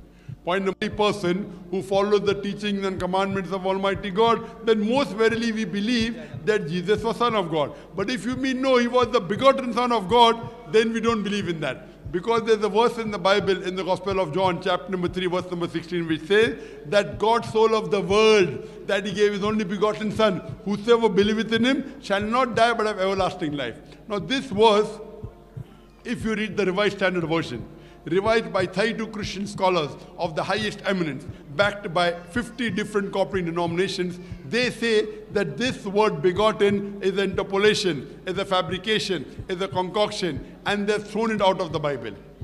So this word begotten is an interpolation. So but naturally we Muslims do not believe that God can beget. So where is the question of Jesus being the begotten Son of God? Son of God means godly person, we have got no problem. But we have not kept this attribute. What we believe, that Jesus, peace be upon him, is the messenger of God. And they asked me the question, do you believe that a person can go to heaven with the teachings of Jesus, peace be upon him? At the time of Moses, Moses' teachings took a person to heaven, peace be upon him. At the time of Jesus, peace be upon him, whatever Jesus Christ, peace be upon him, preached, what the teachings of Almighty God, if you follow Jesus Christ, peace be upon him, you will go to heaven. But Jesus Christ, peace be upon him, also said in the Gospel of John, it's clearly mentioned in Gospel of John, chapter number 16, verse number 12 to 14, Jesus Christ, peace be upon him, said, I have many things to say unto you, but ye cannot bear them now. For he, when the Spirit of truth shall come, he shall guide you unto all truth. He shall not speak of himself. All that here shall he speak. He shall glorify me. Here Jesus Christ, peace be upon him, is saying that there is another messenger to come. I have many things to say unto you, but you cannot understand them now. When the Spirit of truth shall come, talking about Prophet Muhammad, peace be upon him, he shall guide you to the truth. He shall not speak of himself, all that here shall he speak. Here Prophet Jesus, peace be upon him, is prophesying of the coming of the last and final messenger, Prophet Muhammad, peace be upon him. Today, if you want to go to heaven, you have to follow the teachings of Prophet Muhammad, peace be upon him. And that is not only mentioned in the Quran, it's even mentioned in the Bible, that Jesus Christ, peace be upon him, said that I have many things to say unto you, but you cannot bear them now. For he, when the messenger of God will come, Prophet Muhammad, peace be upon him, he will guide you all truth. So brother, at the time when Jesus Christ, peace be upon him, is alive, you have to follow his teachings. Today, you have to follow the teachings of Prophet Muhammad, peace be upon him. Hope that answers the question, brother. Brother, yes. Do you believe there's one God? Yes, I believe there is one God. Do you believe Jesus is God, or do you believe Jesus is messenger of God? I believe Jesus to be the Son of God. No, fine. Son means a godly person, no problem. But do you believe that he's God himself? I believe he's the Son of God, not on the same level as God, But Very good. Not the same level, very good. Son of God means messenger of God, no problem. Do you believe that Prophet Muhammad is the messenger of God? Honestly, I have not read the Quran. Okay, So what I request I'm you. at a disadvantage. No, but my son gave a talk, brother, on similarities between Islam and Christianity. He gave so many references from the Bible. Did you hear it or not? I've heard it. So do you believe in it or not? Do you believe in the Bible? Yes, I do. So the Bible clearly mentions another messenger is going to come. His name is Prophet Muhammad, peace be upon him. So when the Bible says believe in Prophet Muhammad, why don't you believe? I believe that the Bible refers to the Holy Spirit as the messenger. No. If you read the Gospel of John, chapter number 16, verse number 7, it says that it is expedient for you that I go away. Jesus Christ, peace be upon him, saying, for if I go not away, the Comforter shall not come. For if I depart, shall I send him. The criteria for the Comforter to come is that Jesus Christ, peace be upon him, should depart. The Holy Spirit was already there before Jesus Christ, peace be upon him, came on this earth. The Holy Spirit was there when Jesus was being baptized, peace be upon him. So how can it refer to the Holy Spirit? The Holy Spirit appeared when the apostles, they started speaking in tongues. No, but doesn't the prophecy says, only if Jesus Christ, peace be upon him, departs, will the Comforter come. So this Comforter in no way can refer to the Holy Spirit. How come you're believing in that? Aren't you making a mistake? I'm believing that the Holy Spirit appeared after Jesus died. No. The Bible says that. That means you don't believe in the Bible. Wasn't the Holy Spirit there at the Feast of Pentecost? When Jesus was being baptized, wasn't the Holy Spirit there? It's mentioned in the Bible. The Holy Spirit was there in the womb of the Elizabeth. Brother, do you know your Bible or not? I do. So the Holy Spirit was there before Jesus Christ came into the earth. Peace be upon him. That means that Comforter cannot be the Holy Spirit, right or wrong? I cannot confirm. Oh, anyway, brother, go back, do your research. Okay. And try and find out who is this messenger who Jesus Christ, peace be referred to. And I pray to Allah that may He guide you to the truth. Okay, thank you. Can we have the next question, brother? Yes, brother. It's our turn. Assalamu alaikum. My name is Burhanuddin. I'm electrical engineer. Can I have your name? My name is Burhanuddin Abbasi. I'm electrical engineering student. Sorry, can you speak a bit slowly and loudly? All right. I would request the audio tech. Can you increase the volume of my microphone? I cannot hear my voice. Can you increase the volume? Yes. Volume of the monitor speakers, please. Hello? Can you increase the volume of the monitor speakers? Audio technician, only my monitor speakers, please. My monitor speakers. Here are the monitor speakers. Increase a bit more, please. Increase a bit more. Okay, Jazakallah. Yes, brother, can I have your name? Yes, my name is Burhanuddin Abbasi. Burhanuddin. Yeah. Brother Burhanuddin. Yeah. The rule is let the non-Muslim finish the question. Okay, would like to give a chance for a Muslim because we're a little late for that. You have to follow the rule or not? If someone comes with a heart attack, will I treat the heart attack first? Or will I treat the common cold? There is no one beside me in the queue, the Muslim. How do you know? Because I checked already waiting here for 1 hour. If no one is on any of the microphones, I'll come back. And there are other sisters also waiting before you. My question would be straightforward. Please, let the non-Muslims ask the question. Are there any non-Muslims on the microphone on the top? Mic number 4, we have a queue. Are there any non-Muslims on the microphone on the top on my left? Are there any non-Muslims? No. Mic number 4, we have the non-Muslim brothers. Okay, are there any non-Muslims on the microphone on my right on the top? मैंने revolt किया हुआ है. Are there any non-Muslims? पहले थी अभी revolt हो चुकी हूँ. Okay, तो बाद में पूछेंगे आपको बहन. Reverts को बाद में. We'll finish the non-Muslims, we'll come to the reverts and then we'll come to the Muslims. Yes, brother, most welcome. Your name and your profession. Ji sir, सलाम वालेकुम. मेरा नाम विशाल कुमार शाह है. मैं नेपाल से जनकपुर का रहने वाला हूँ.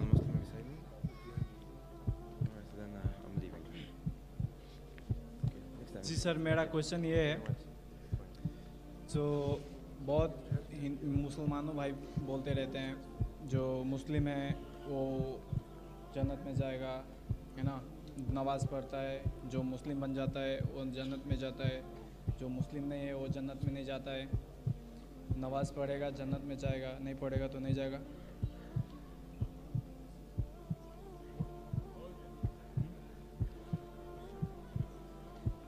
आपका सवाल क्या भाई साहब? मुसलमान नमाज रहेगा जन्नत में जाएगा, नहीं पढ़ेगा नहीं जाएगा, ये सवाल है? नहीं, बहुत सॉरी, बहुत मुसलमानों भाई लोग बोलते रहते हैं। आप जोर का बोलेंगे भाई साहब, जरा जोर का, बुलंद आवाज से। हाँ ये बात हुई ना, मैं यहाँ खड़ा हूँ इतने घंटे से बात कर, आप थक गए। बोलिए भाई साहब। जी, बहुत मुसलमानों भाई लोग बोलते रहते हैं जो मुसलमान है, जो गैर मुस्लिम है वो जन्नत में नहीं जाएंगे, जो नमाज पढ़ते हैं वो जन्नत में जाएंगे। भाई साहब आपने पूछा कि जो मुसलमान है जन्नत में जाएंगे, नमाज पढ़ते जन्नत, आप भी मुसलमान बनिए, आप भी नमाज पढ़िए, आप भी जन्नत में जाएंगे। हमारा हिंदू में भी है, बुद्धिस्ट भी है, बहुत ऐसा धर्म है जो उसमें बहुत अच्छे मतलब धर्म भी करते हैं। आपके हिंदुइज्म में लिखा है कि कल क्या अवतार आएंगे, आपने सुने मेरी जवाब? मैंने जवाब दिया था पहले आदमी को कि आपके हिंदू धर्म की किताब में लिखा हुआ है कि कल के अवतार आएंगे। आपने सुने क्या नहीं? जिनके वालिद का नाम है अब्दुल्ला, जिसके वालिदा का नाम है आमिना, उनको एक गार के अंदर आया रेवलेशन, वही आई।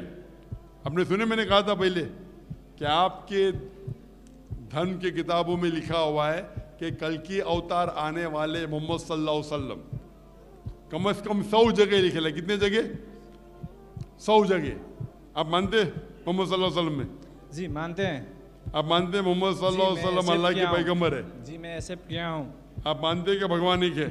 खुदा एक है, मैं मानता हूँ। आप मानते हैं कि बुत परस्ती गलत है? गलत है। मानते गलत है? नहीं, सर क्या बोले? बुत परस्ती, मूर्ति पूजा गलत है, आप मानते? गलत है। माशाल्लाह। आप मानते हैं कि मोहम्मद सल्लल्लाहु अलैहि वसल्लम पैगंबर है? हाँ है। खलास, तो मुसलमान है। मुसलमान होने के लिए 2 चीज की जरूरत है। पहला एक कि मानो कि खुदा एक है और बुत परस्ती गलत है, मूर्ति पूजा गलत है। दूसरी चीज मोहम्मद सल्लल्लाहु अलैहि वसल्लम पैगंबर, आप मुसलमान हैं, खलास नमाज बाद में आएगा, पहला मुसलमान तो बनिए।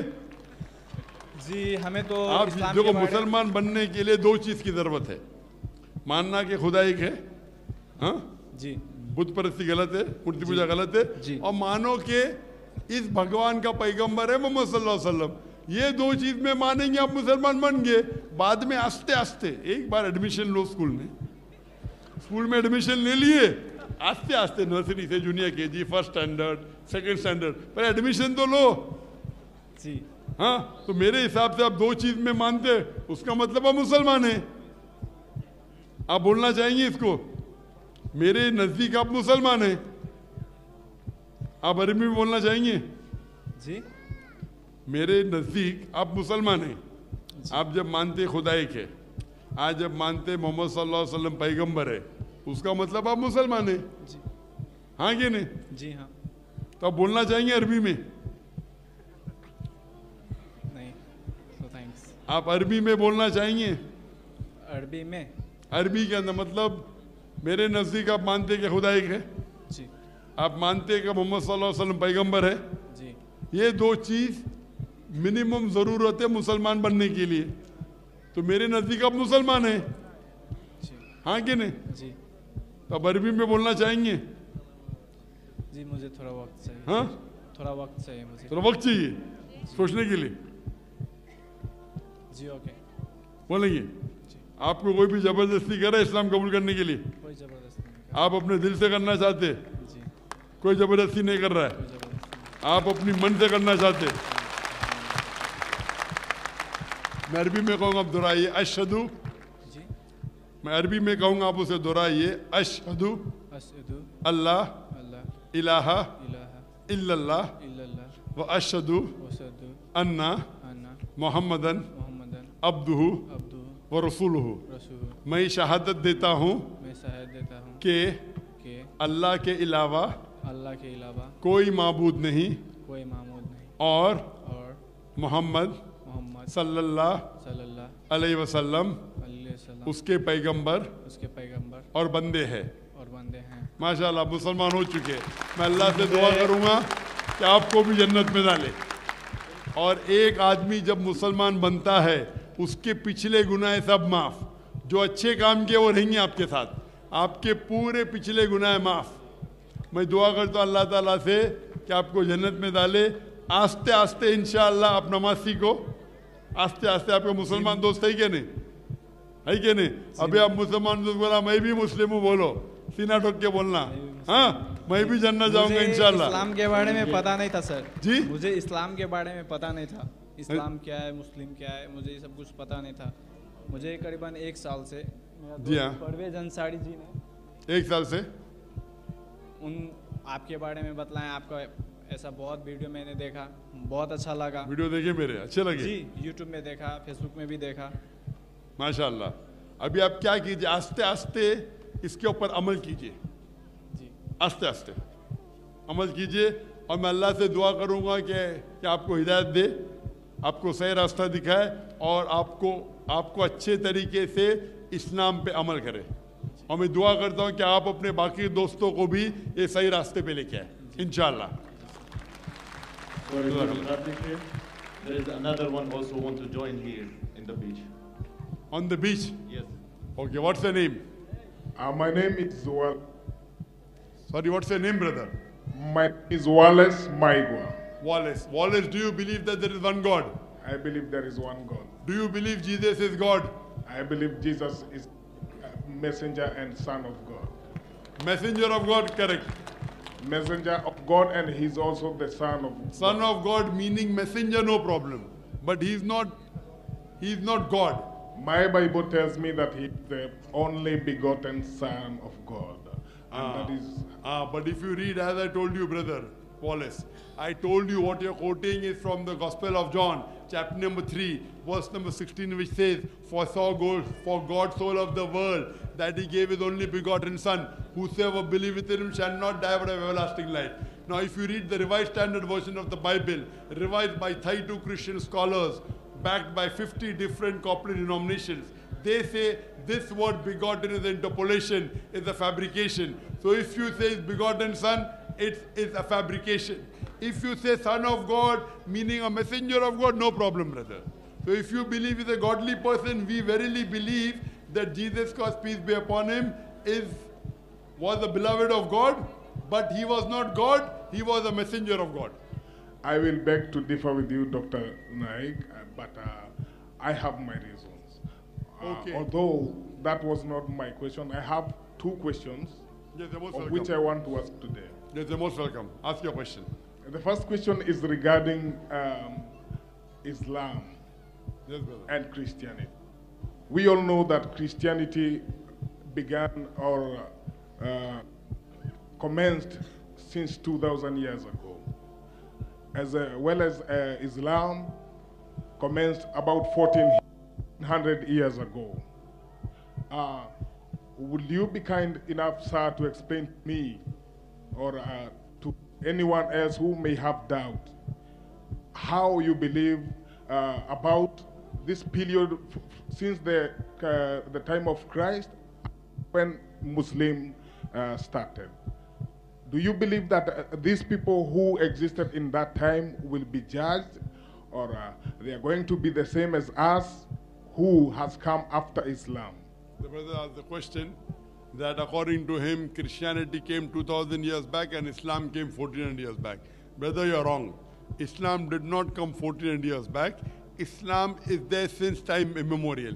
And Prophet Muhammad, peace be upon him, is not the founder of the religion of Islam, but he's the last and final messenger. Islam is there right from Adam, peace be upon him. Adam, Abraham, Noah, Moses, Jesus, Muhammad, peace be upon them all. So you have a misconception that Islam came into existence 1,400 years ago. It's totally wrong.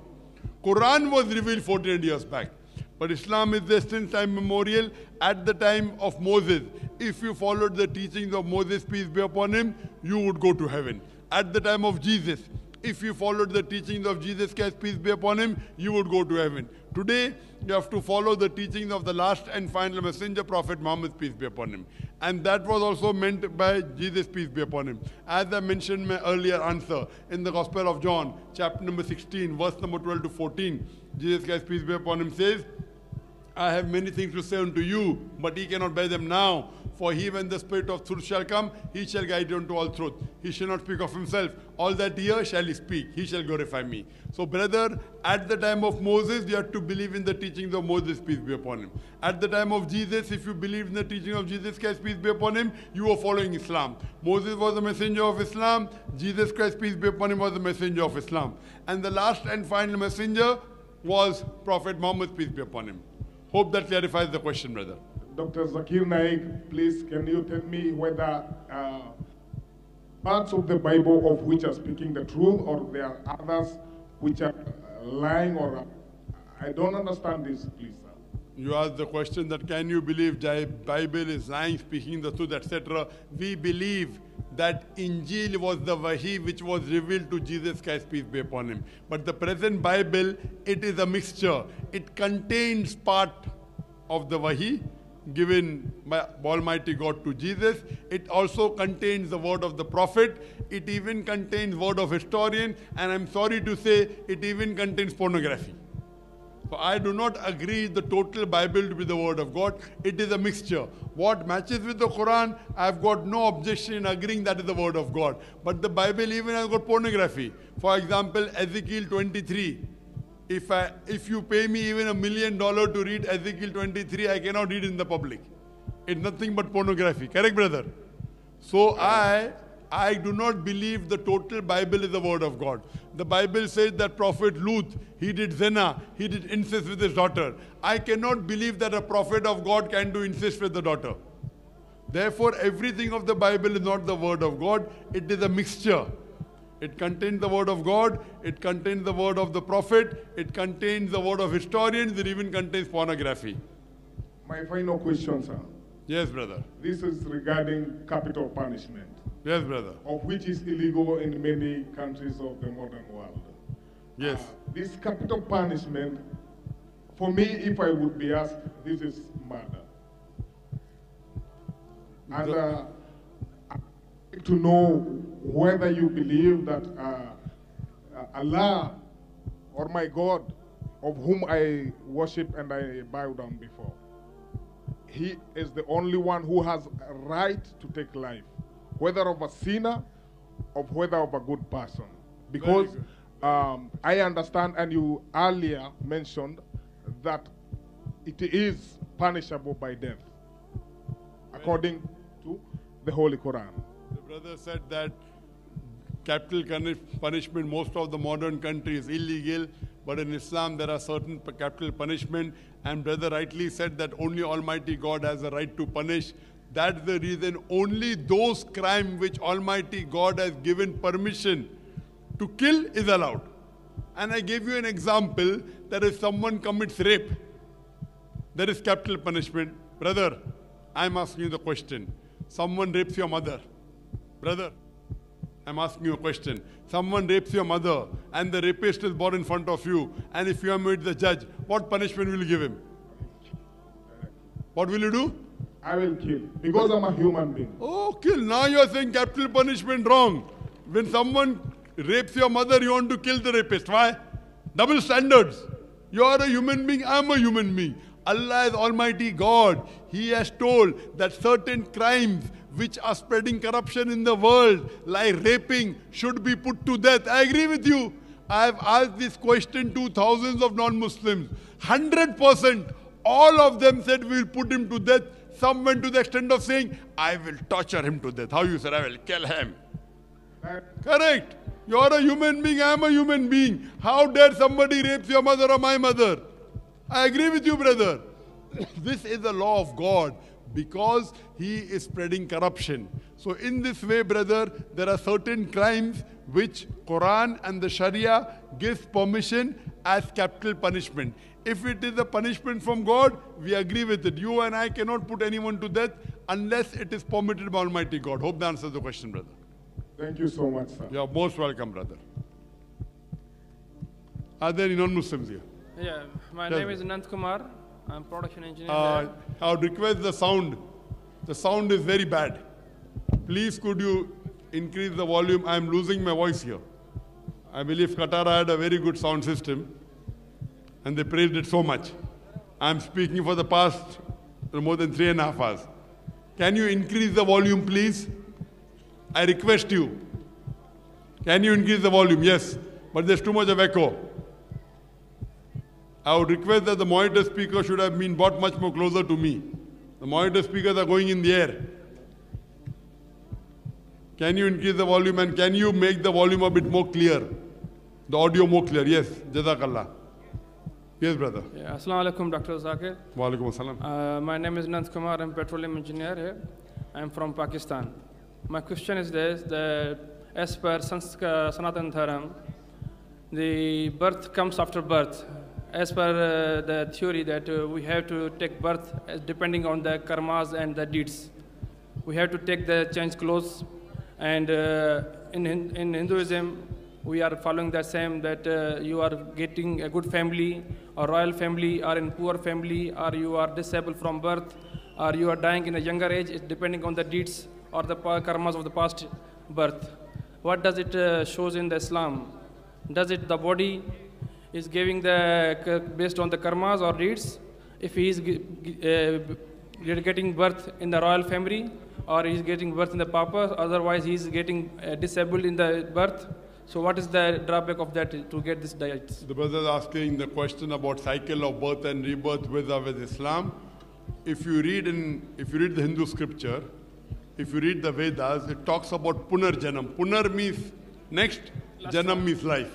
Even Islam believes in next life. But in the Islam you say the same body will become. Brother, let me complete. You asked the question, correct? Yeah. Let me give the answer. Okay, proceed. I didn't start the answer also and you...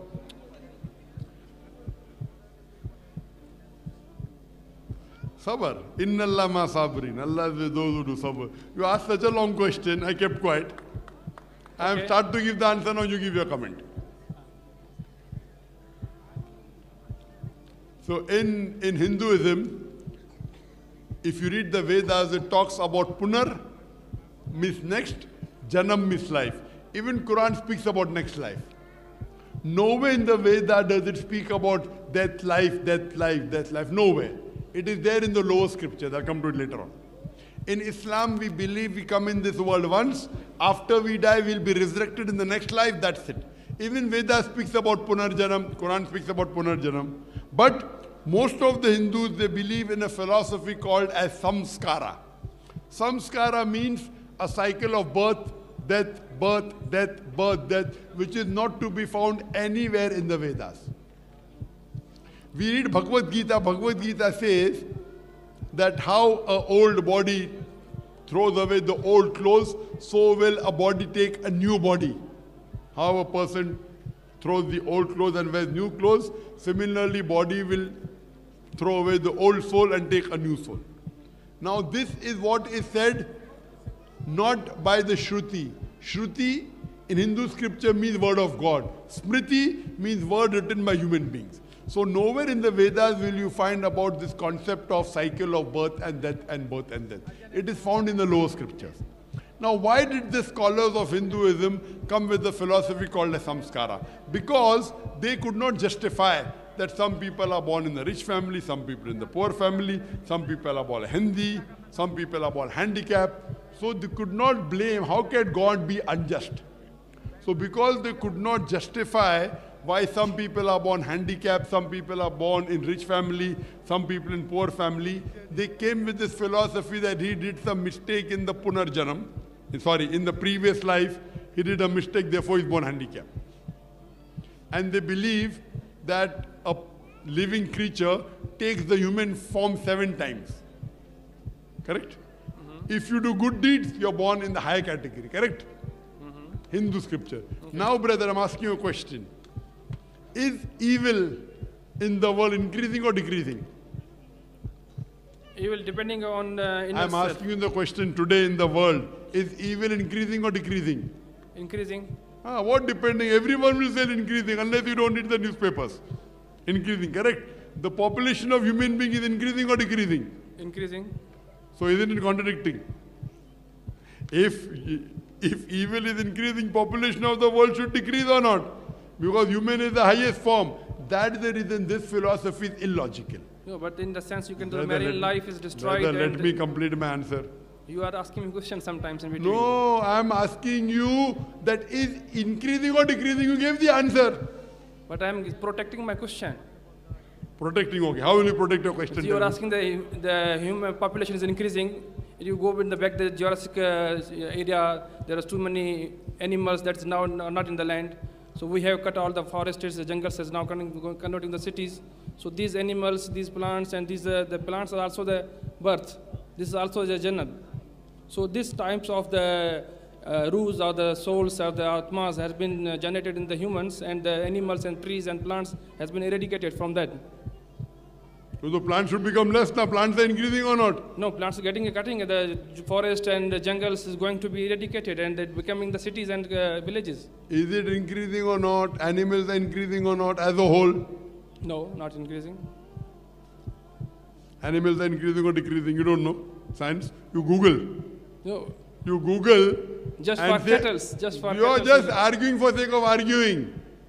Without knowledge. Correct? Without knowledge. Now I am asking you the question. This cycle of birth and death, it is mentioned nowhere in the Vedas. Is it mentioned? Give me reference. No, I am differing about the Srimad Bhagavad Gita. But Bhagavad Gita is not a Shruti, it is a Smriti. Which is more higher, Bhagavad Gita or the Veda? Vedas is the, we can say it's the word of the God, the 4 books. Bhagavad Gita is not the word of God. Bhagavad Gita is a part of Mahabharata. Mahabharata is the Shruti. It's advice given by Shri Krishna to Arjuna. To Arjun.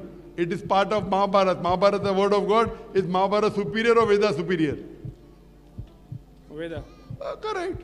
I am quoting from higher scripture, you are quoting from low scripture.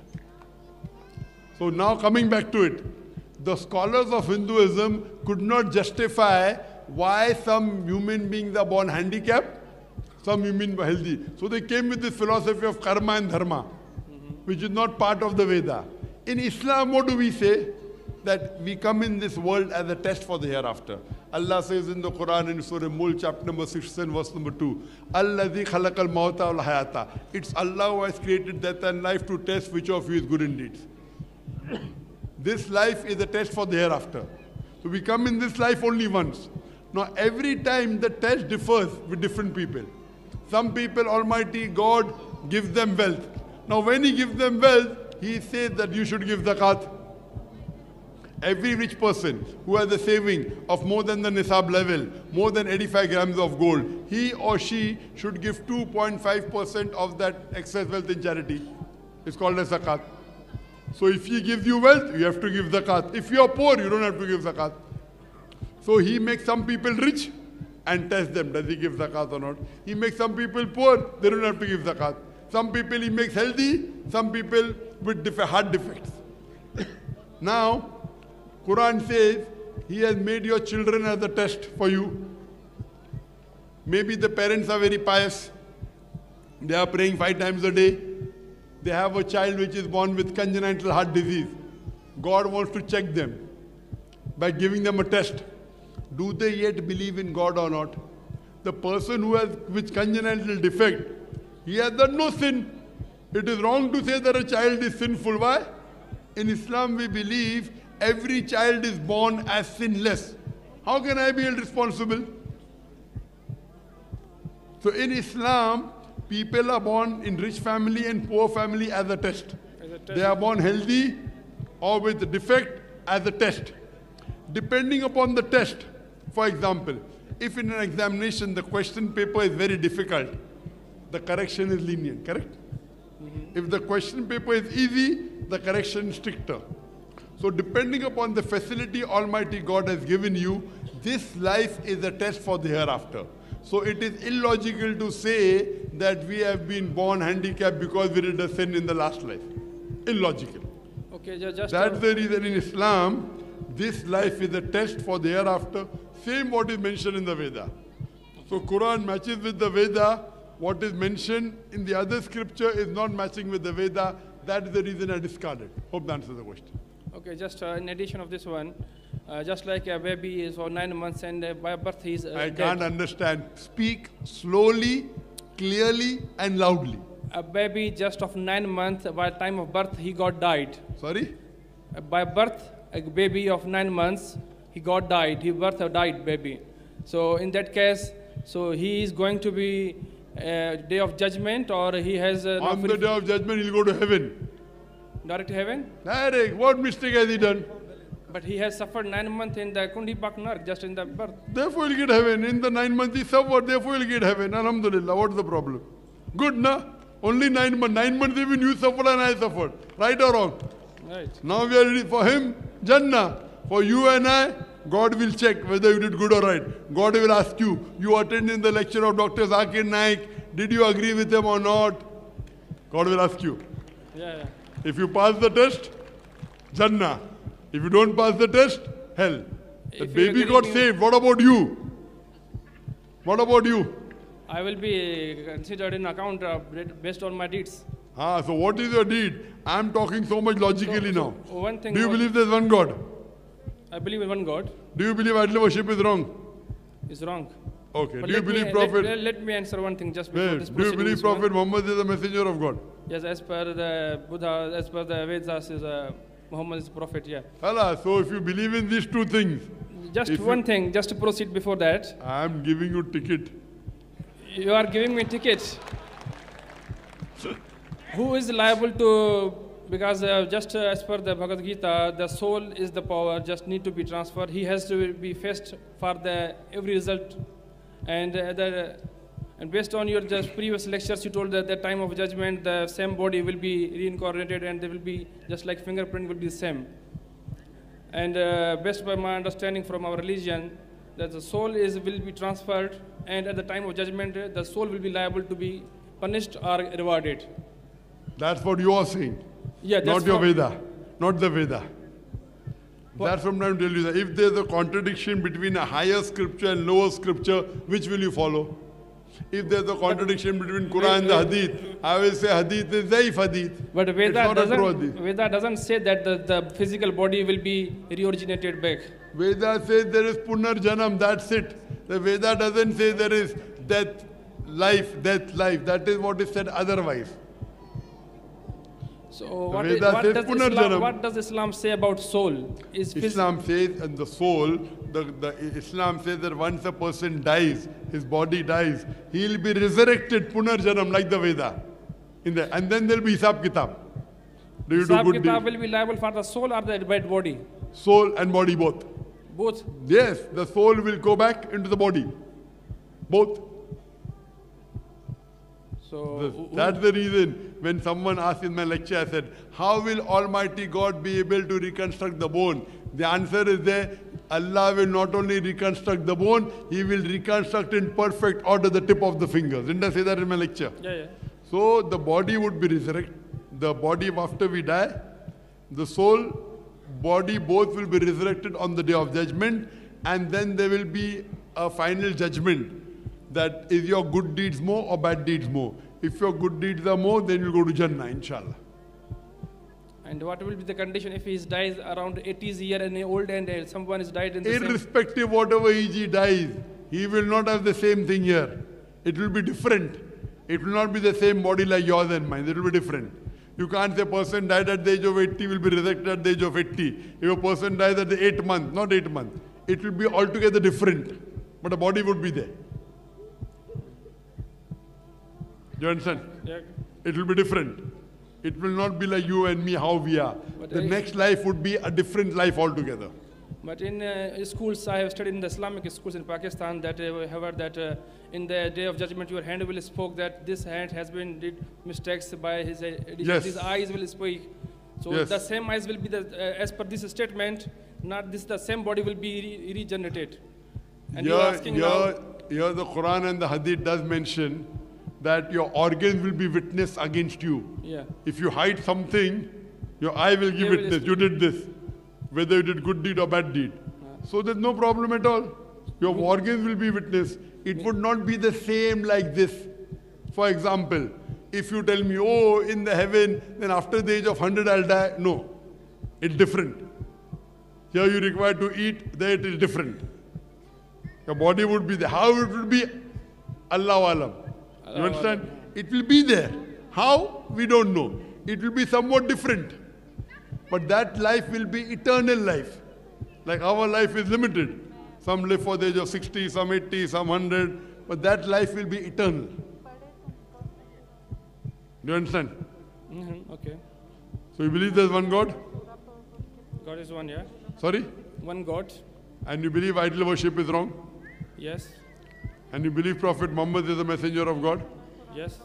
So these are the minimum two things required for anyone to enter the fold of Islam. Believe one God? And yeah, just you are giving me ticket now, huh? Not ticket.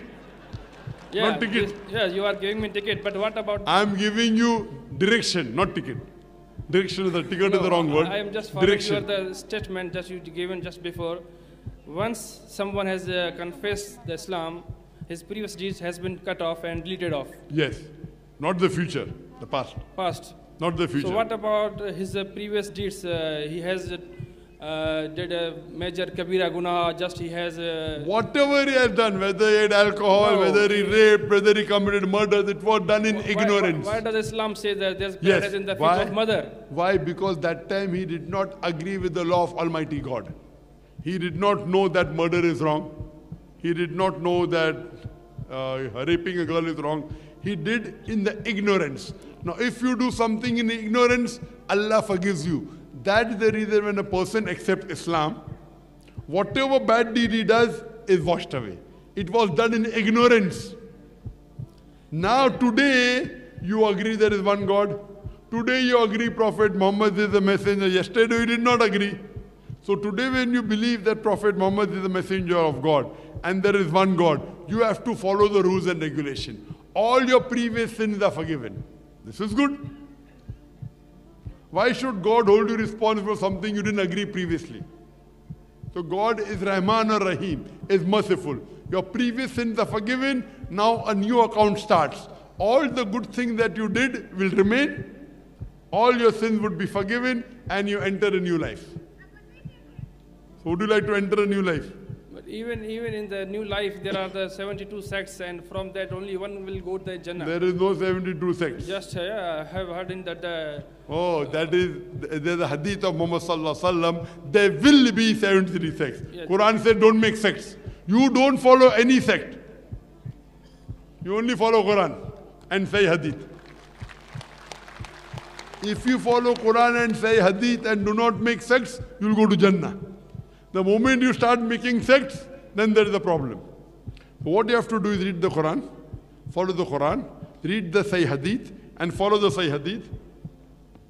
And this group that follows the Quran and the Sahih Hadith will go to Jannah. The moment you deviate, I want to follow this human being, I want to follow that human being, then you start deviating. So which sect you name this one, follow the Hadith and Quran? Islam, Muslim. Shia, Sunni, Brahmi. There is no Shia Sunni. In the Quran, show me one word where it says Shia Sunni. Where does it say? Why are these? Why these are different sects? That's what I'm asking you. They have the one Quran, they have one God, they have one Correct. Prophet, all is the one, These then why are there are 72? Deviations. Based on? Based on their own thinking. Why they are not Muslims? If they deviate from the Quran, they are not. Even they are Muslims, they are deviated in between themselves. That then how means will they are deviated Muslims. They aren't practicing Muslim. If you deviate, then you're deviated Muslim. You point out anything from the Quran, I will follow it. The Quran says in Surah Anam chapter 6 verse 158, 159, anyone who makes sects in the religion of Islam, oh Prophet, you have nothing to do with him. So making sects is haram. Anyone makes division, it is prohibited in the Quran. You ask me, what am I? I'm a Muslim. What am I? Muslim. Quran says, Qala innani minal muslimin. In no less than 20 places. Muslim, Muslim, Muslim. It doesn't say Shia Sunni. Those persons who say they are Shia. But these names coming from Islam. Who has generated Not from Islam. Who has generated these names, these sects? You ask them who's saying that. I'm not saying. You are the leader, scholar of the Muslim. I'm telling you it is not there in the Quran. Do I call myself Shia? No. I call myself Muslim. So you are asking me, somebody else says 2 plus 2 is equal to 5. Brother Zakir, why is he saying 2 plus 2 is equal to 5? I go and ask him. I did not say it. If I ask them, they will convince me. If I to that sect, Ask them to give reference from the Quran. You are intelligent or not? Ask them which verse of the Quran says call yourself Shia. Ask them. Simple. Quran says Kul hasu burhanakum. Produce your proof, but if you are truthful. Very easy. Anyone takes you for a ride, ask for the reference. The reason people like my lectures because they come in the question and answer session. I give the Hindus the reference. They go and ask the Pandit. Where is the reference? Oh, majjao shaitan. What shaitan? I am giving reference. You come and tell me, Zakir, I am wrong. I will change. Right or wrong? There is no verse. I am telling you to accept Islam, not Shiaism. Accept, follow Quran and say Hadith. Not some other sheikh. Don't follow Zakir also. Zakir in Islam is zero. No, I have been mingled with Muslims many sects. No, mingle the sect. style of salawat is different styles of. That is all nonsense. Don't follow Zakir also. Follow Quran and follow Sahih Hadith. If you follow Quran and Sahih Hadith, inshallah you'll go to Jannah. I am unable to swim. You are asking me to jump in the mid. How Where I can swim? Who's asking you to jump? No, read Quran. This is life boy, you know. This you needs know lifeguard.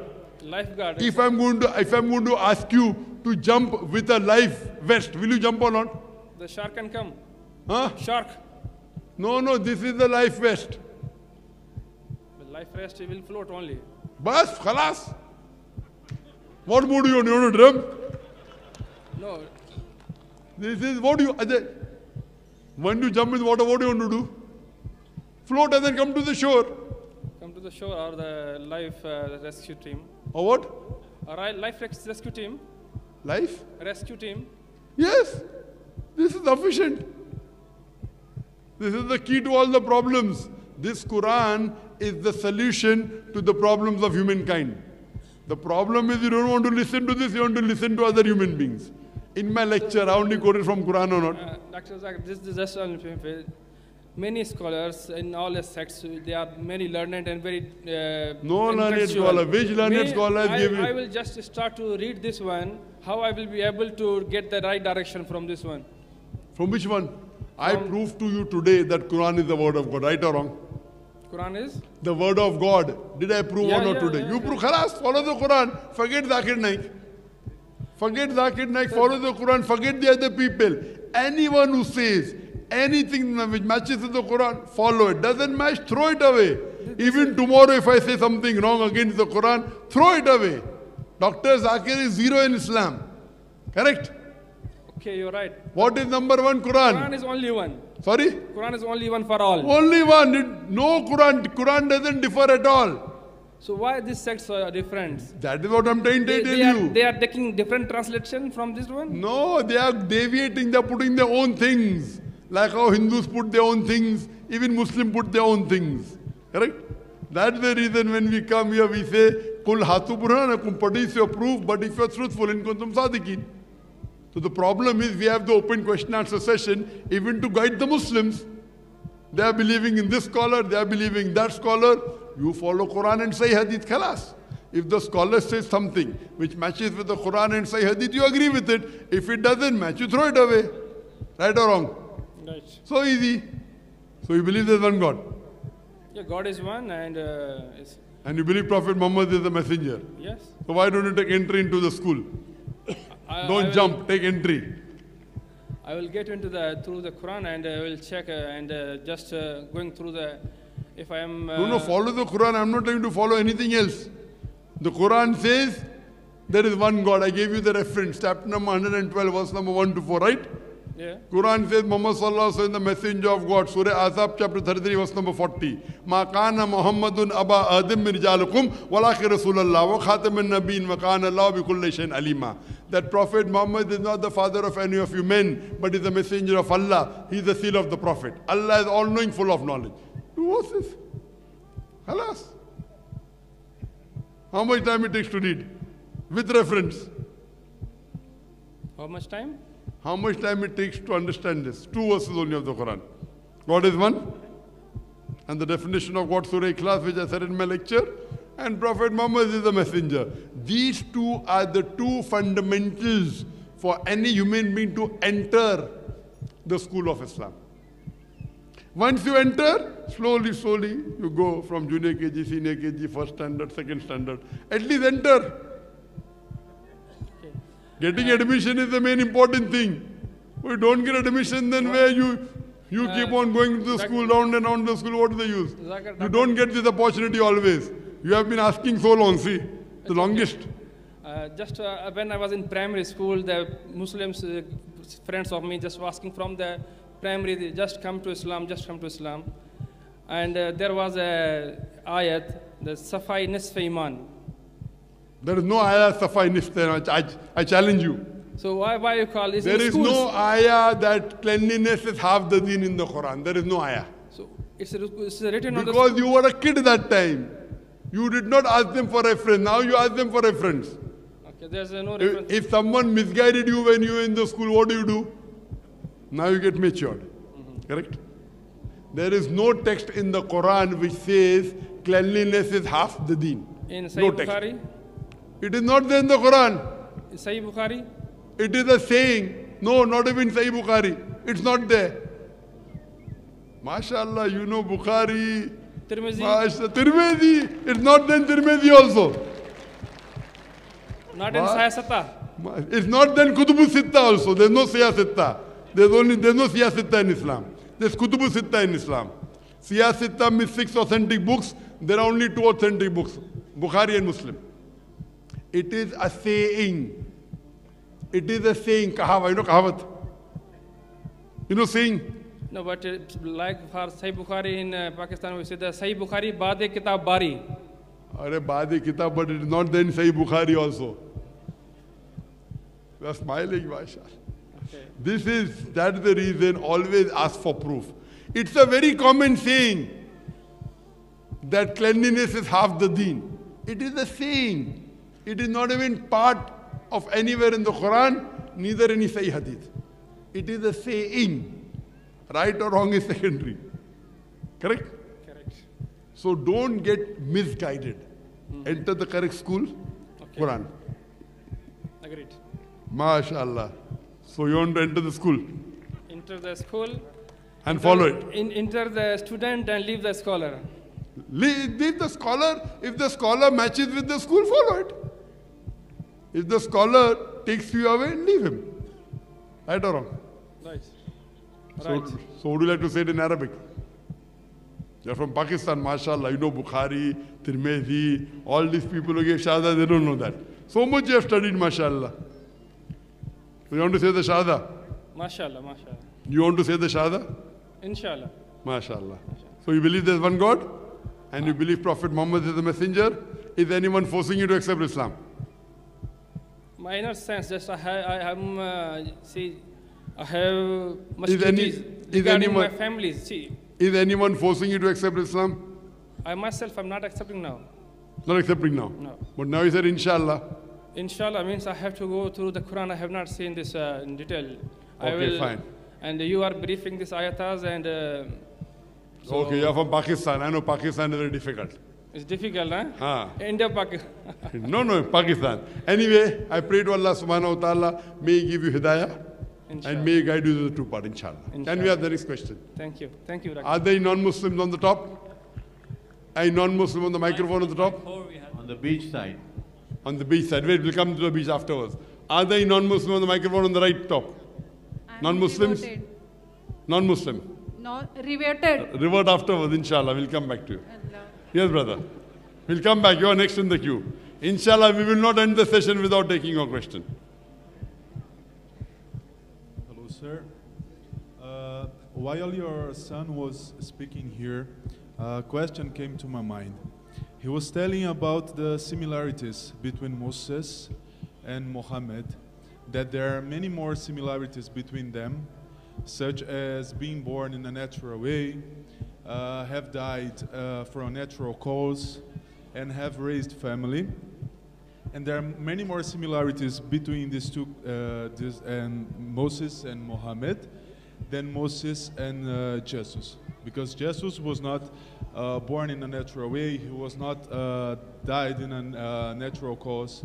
Okay, so aren't these similarities or proofs that Jesus was in fact the Son of God, or more than a prophet? Brother, asking a question based on the speech of my son. Yeah. Brother, if you know the context, what my son was quoting is a prophecy in the book of Deuteronomy, chapter number 18, verse number 18, which says that I shall raise thee up a prophet. Almighty God is telling Moses, peace be upon him. I shall raise thee up a prophet from among thy brethren, like unto thee, and I shall put my words into his mouth, and he shall command all that I say. So here, the Christian missionaries say that this prophecy refers to Jesus, peace be upon him. So we are defending and saying this prophecy does not refer to Jesus, peace be upon him, because Jesus was not a brethren of Moses, peace be upon him. Jesus was a Jew, peace be upon him. Moses was a Jew. For a brethren, you have to be children of the brothers, cousins. So the Arabs are cousins of Jews. So Prophet Muhammad was a brethren of Moses, peace be upon him. It should be like Moses. And you rightly said, Moses had a natural birth, Muhammad had a natural birth, peace be upon them. Jesus Christ had an unnatural birth. Moses, peace be upon him, died a natural death. Muhammad died a natural death, peace be upon him. Jesus Christ did not, peace be upon him. So he's unlike, doesn't make him God. It does not make him fulfill the prophecy. But do you understand? Does Islam believe about the miracles that Jesus performed? Of course we believe. Such as walking on water, such as healing a sick person. Many, not all. Walking on water is not mentioned in the Quran, but I told you in my talk, we believe that he was one of the mightiest messengers of God. We believe that he was the Messiah, translated Christ. We believe that he gave life to the dead with God's permission. We believe that he healed those born blind and lepers with God's permission. We believe that. Yes, but these miracles, you were telling me that they are not on your Quran, but they are in the Bible. So no, they are there in the Quran. This is there in the Quran what I told you. No, what I told you about walking on which is the bigger miracle? Giving life to the dead is bigger miracle, or walking on the earth is bigger miracle? On the water, which is bigger? It's written there. No, which is bigger miracle? Giving life to the dead is a bigger miracle, or walking on the water is a bigger miracle? Which is a bigger miracle? Sorry? Which is a bigger miracle? Giving life to the dead or walking on the water? Given life to a dead. When I believe in the bigger miracle, why are you running after the small miracle? I don't understand the logic. I believe, but I always said, all these miracles are done with the permission of God. The miracle does not make you a prophet of God. Jesus Christ, peace be upon him, said, it's mentioned in the Gospel of Matthew, chapter number 24, verse number 24, for there are many false Christ and false prophets who will come and will deceive the very elect. So miracle is not the test.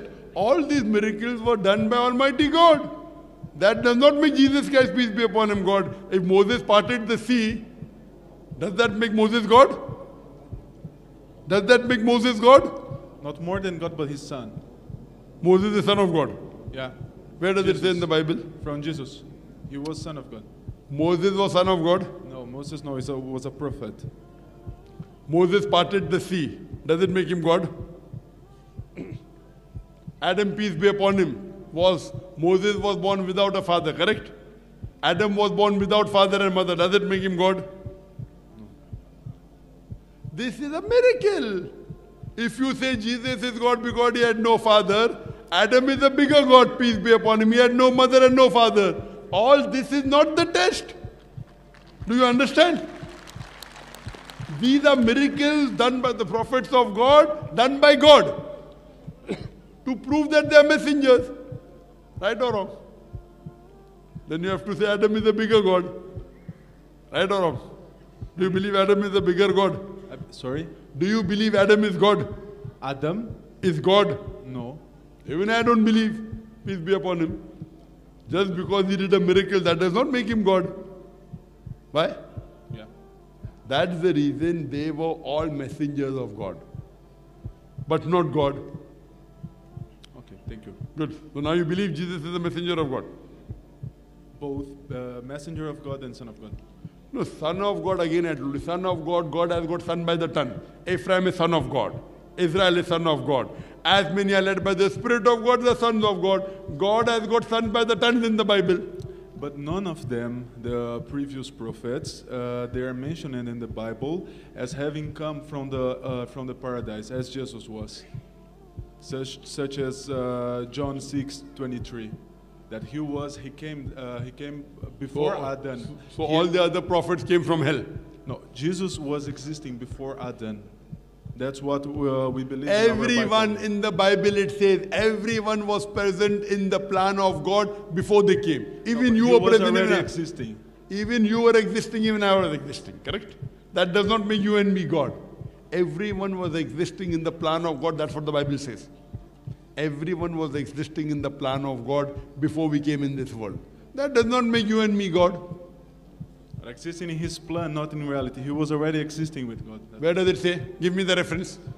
John 6:23 and... What does it say? What does it say? What does John chapter 16 verse 23 say? Tell me. That he came from God, that's why he came from God. Everyone came from God. Even you and I came from God. But he came from... We didn't come, I mean, from the heaven, you know. So where we came from hell? Heaven. No. You came from hell? But we are humans. We are human. All of us are creations of Almighty God. There's not a single unequivocal statement in the complete Bible where Jesus Christ, peace be upon him, himself says that I am God, or where he says worship me. You point out a single unequivocal statement, a single unambiguous statement from anywhere in the Bible where Jesus Christ, peace be upon him, himself says, I am God, or where he says, worship me, I am ready to accept Christianity. But he says he was son. He says with his words, he was son. He said. I think you don't understand English.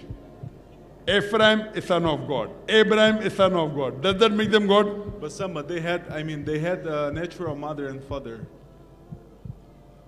Adam had natural mother and father. He didn't have, but Jesus existed before him. Adam was son of God is mentioned in the Bible. What are you going to do? No, but he didn't say it.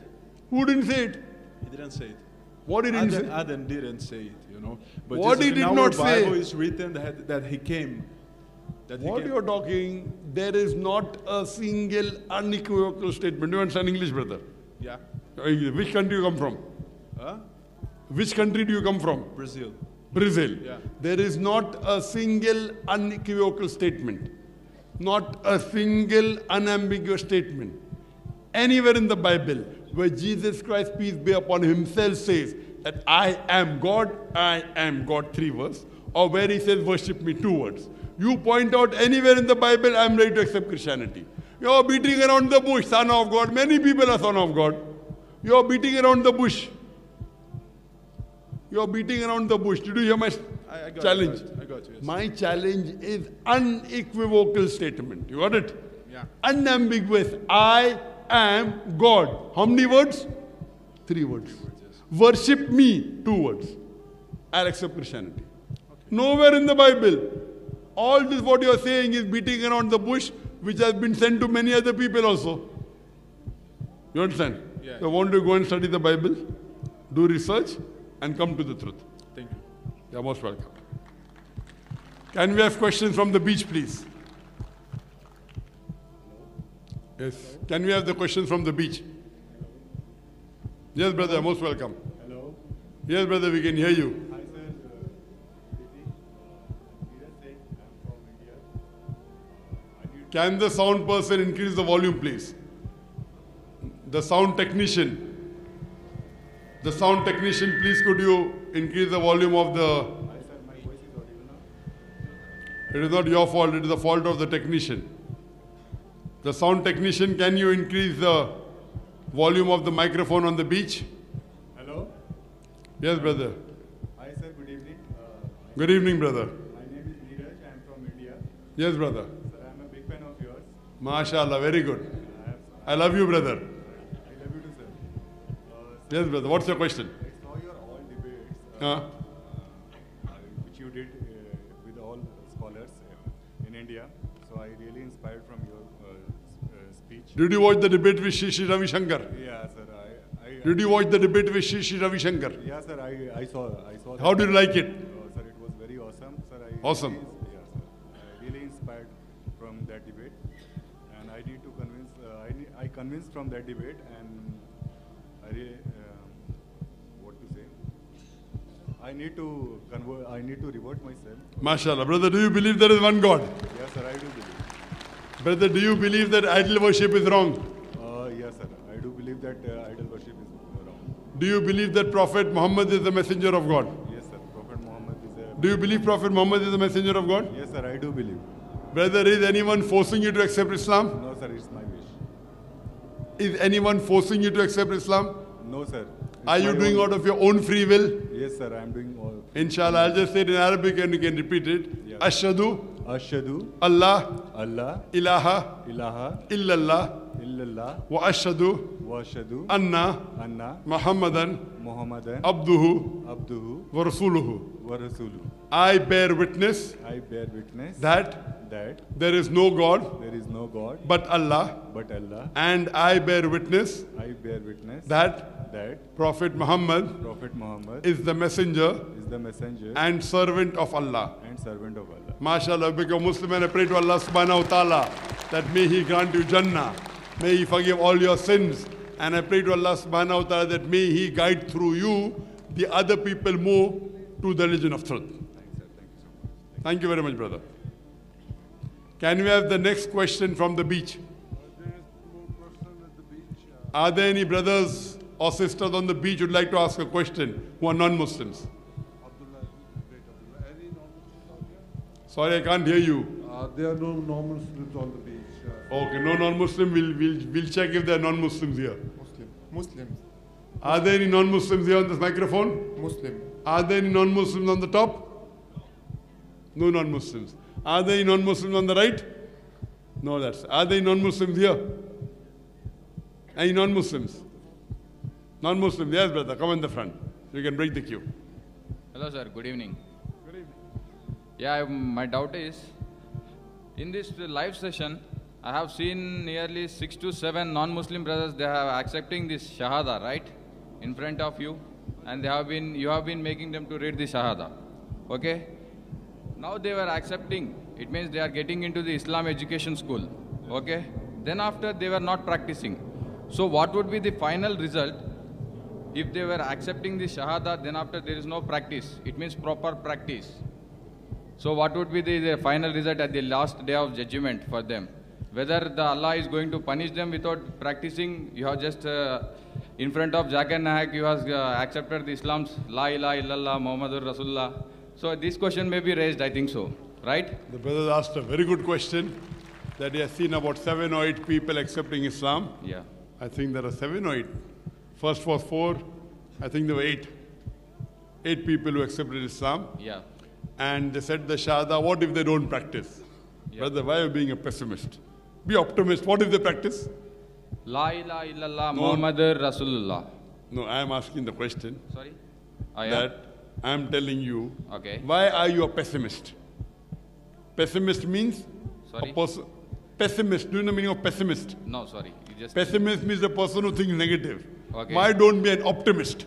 Okay. You should say, what if they practice Islam? Inshallah, they'll practice Islam. Okay. Coming to your question, what if someone takes the Shahada in front of me? Taking Shahada in the front of me is no benefit. Yeah. Whether you take in front of me, behind me, taking Shahada is important. If you take in front of Dr. Zakir Naik, no extra marks. Okay. Dr. Zakir Naik, 0 in Islam. Okay. Taking is important. Whether in front of me or in front of you, no problem. Point number 1. Point number 2, that if they practice Islam, inshallah they'll go to Jannah, without doubt. What if they don't practice Islam? Chances is how much? Theory of probability, 50-50, correct? Okay, yeah. 50-50 na? Yeah, 50-50.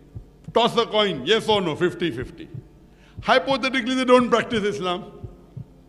Okay. If they practice, 50% Jannah. Yeah, 50% done. 50% Jannah also, alhamdulillah. Better than going to Jahannam. Point number 1.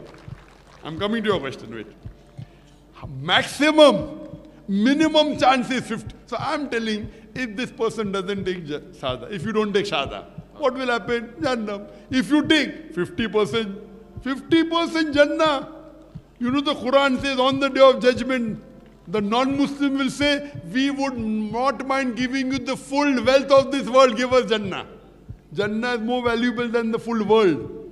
Correct? Yeah. No, full world you are getting 50%. What a great deal. Right or wrong? Right. If I tell you I'll give you $1 million, what do you do? You stay awake full night, no? $1 million, 6 crore rupees, 7 crore. Yeah. What will you do? You'll stay awake full night, no?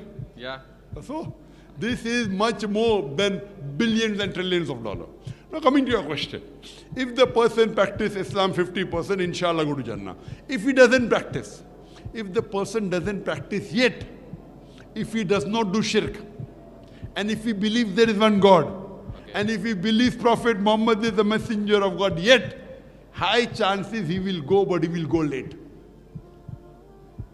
If he doesn't practice well, he will go to hell first. Okay. Maybe a little punishment. But if he doesn't do shirk, Quran says in Surah Nisa, chapter 4 verse 48, and Surah Nisa, chapter 4 verse 116, if Allah wishes, He may forgive any sin, but the sin of shirk, He will never forgive. That means, if he accepts Islam, he drinks alcohol, and he gambles, and he cheats, maybe little days he'll go to hell, get some punishment. Maybe God will take him out and put him in hell after that. Other people who do shirk, 100% forever in nar, in hell. Yet it's a good deal, right or wrong? Yeah, right, sir. So, do you believe there's one God? Yeah. Do you believe Prophet Muhammad is the messenger of God? Yes? Yeah. Would you like to say the Shahada? But what says, one second. But you have to believe in it, huh? Yes, if sir. you say only to fool me, wait. Okay. If someone says, okay, Muhammad Rasulullah, he doesn't believe. God knows, I will not know. God knows, then no Jannah. Okay. You actually have to believe there's one God.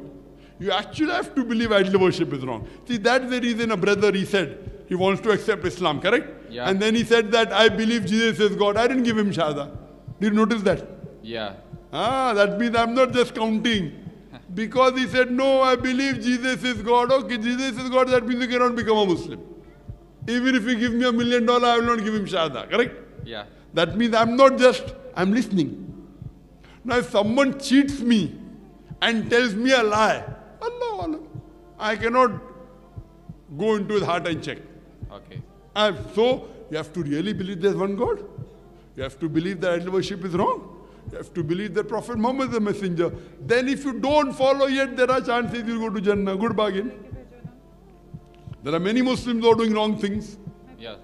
But they are not good Muslims. Maybe they will never enter Jannah. I don't know, Allah Alam. But they can yet go. But if you die as a mushrik, if you die doing shirk, 100% hellfire. No option at all. And one more thing, sir. You have informed just before the session, one of my non-Muslim brother has speak to you, that you have asked the question him. In our Vedas, it was mentioned that the Prophet Muhammad will be coming back, right? So he had accepted that, yes, I accept that our Vedas, our Vedas is accepting the thing.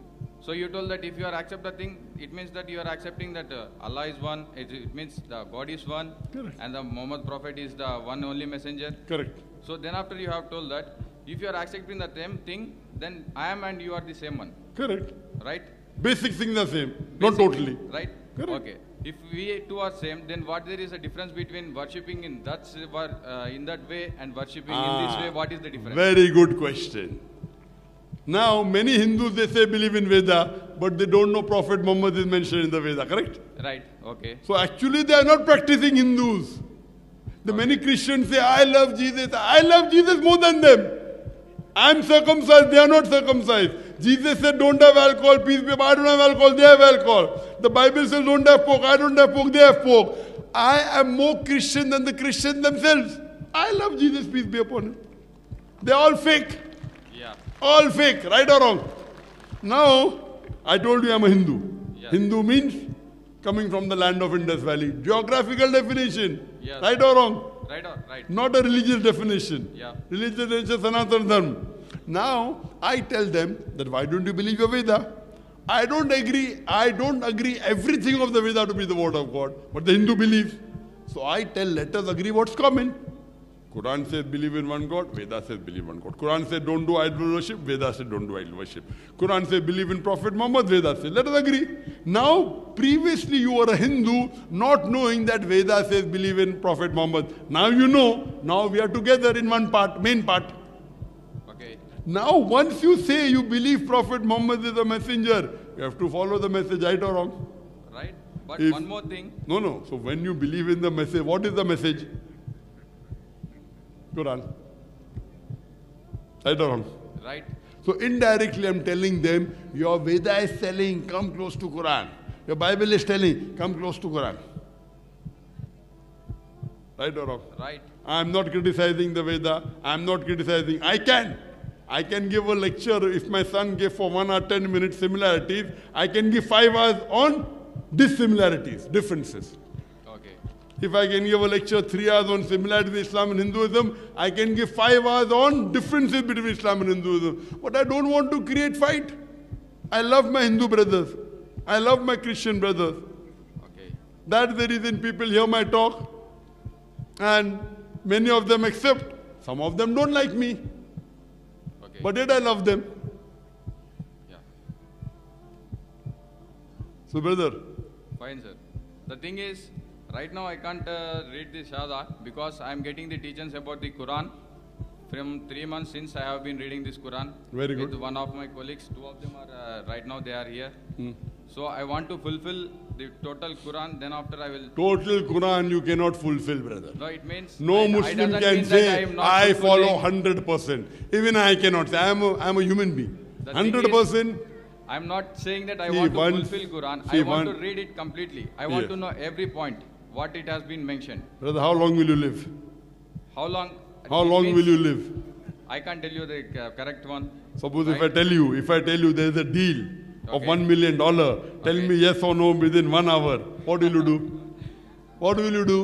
For life, You not say, let me do research for 1 month. 1 hour, yes or no, $1 million gone. What do you, this is not $1 million, this is trillions of dollars. Okay. And see, I don't know how long will I live. I don't know whether I'll go back to Bombay or not, correct? Yeah, right. Even you don't know. Once you're convinced, accept it. If you like this school is good, you enter the school. You don't say, I'll do research. What research? By the time you grow old, you will not be able to enter the school. Correct? Then you have to go to university. Whether 3 months. 3 months. Without it means without any fulfillment about any... Two fulfillment. No, it's not. Two I'm not speaking fulfillment about of that belief. type of fulfillment. Okay. Two You have already fulfillment informed. You of- just check with the Islam. What is the Islam? I want to understand what was mentioned, what is there inside. See, once you accept in these two things, you know 100 things about Islam. You follow 80 and don't follow 20, no problem. Okay, it's not a problem for me to read Shahada. You know, there was a girl in Japan. Okay. There was a girl in Japan, and she told me, Brother Zakir, I cannot give up pork. I said, well, I love it. Can you give up alcohol? She says, yes. She was wearing a scarf. I said, why are you wearing a scarf? No, my Muslim friends wear a scarf. I like it. Do you believe in one God? She says, yes. Do you believe in Prophet Muhammad? She said, yes. I said, give the Shahada. Continue eating pork. People were shocked. I said, maybe after 2 weeks you'll stop. Maybe after 2 months you'll stop. Maybe after 2 years you stop. Even if she doesn't stop, yet she can go to Jannah or not. There are many Muslims who are having alcohol. Drinking alcohol is a bigger sin than having pork, right or wrong? Right. This is hikmah. At least the shirk is not there in our life. I will not say, no, unless you don't stop eating pork, you can't give the shahada. Fool. Okay. Right or wrong? Right. And what research you want to do? Yes, get convinced. Yeah, convinced. But one more thing. But Sanatana Dharma, right? लेकिन but is a big question. Yes, brother. ऐसी बात है सनातन धर्म के बारे में जानना है मेरे को. जानो ना, no problem. I want to know what the thing is. As per Quran, 1400 years since, it means the Quran was in existence. Yes. So what about the Sanatana Dharma? What was Sanatana the Dharma, age? according to Swami Vivekananda, the present Vedas that you have is a very small percentage. Most of the Vedas have been lost. Okay. They do not know when exactly the Veda came into existence. Okay. Who did it come to? Yet they believe it is the word of God. Most of the scholars say the Vedas is 4,000 years old, but according to Swami Dayanand Saraswati, he said the Veda is 1,310 million years old. How many? 1,310 million years old. But most of the scholars say 4,000. Now when you do research, you come to know, yet today it is not there in the pure form. There is no book on the face of the earth which is in 100% pure form besides the Quran. Okay. You put it to the test of science, all the other religious scripture will fail. You put the Bible to the test of science, it will fail miserably. You put the Veda to the test of science, it will fail. Quran is the only religious book on the face of the earth which is yet there in its pure form for the last 1400 years. But what was your opinion regarding this? It means how many years it was the existence, Sanatana Dharma? Sanatana Dharma, I lead from the scholars of Hinduism. No, it they was differ. the right thing, but you have slight knowledge. Yes. Because why I was asking this question Yes. is, Sanatana Dharma is closer to Islam than the other Hinduism. Yeah. Sanatana Dharma is much more closer to Islam. It's a more pure form of Hinduism than the other religion, other sects, sorry. I agree with you. Because that, why I have raised this question is, if you go with India, most of them you will be having Hindus. Okay? Muslim percentage is less compared to Hindus. Yes. If the Sanatana Dharma is having large existence than this Islam, it may be, I think this would be the oldest one. If that is your logic in the That is the world, question I if was that asking is your you. logic in the world, there are more Muslims or Hindus. That is also the right Anyway, thing, in but- Islam, majority doesn't win. In Islam, majority doesn't win. Suppose I am alone Muslim, and if there are 1,000 Hindus around me, that doesn't mean they are right. This is a wrong logic. Quran says in Surah Isra, chapter number 17, verse number 81, it's mentioned in the Quran, وَقُلْ جَاءَ الْحَقُّ وَذَاقَ الْبَاطِلِ إِنَّ الْبَاطِلَ كَانَ زَهُوقًا. When truth is hurled against falsehood, falsehood perishes. For falsehood is by its nature bound to perish. So never does it mean that majority wins. Majority is not right, what is haq is correct. Do you understand? So this logic that majority wins, it will benefit me. Because there are more Muslims in the world than you. And you are living in Qatar. In Qatar also there are more Muslims, correct? Yeah. In Islam, majority doesn't win. You check it with reason, check it with logic, check it with your heart, and you'll come to know which is true. Sure. Okay, thank you. So yet you're not prepared. The moment already when I have started, I have read the Kalma. Sorry? The moment when I have started, I know you said the kalma, but maybe you said it just for reading.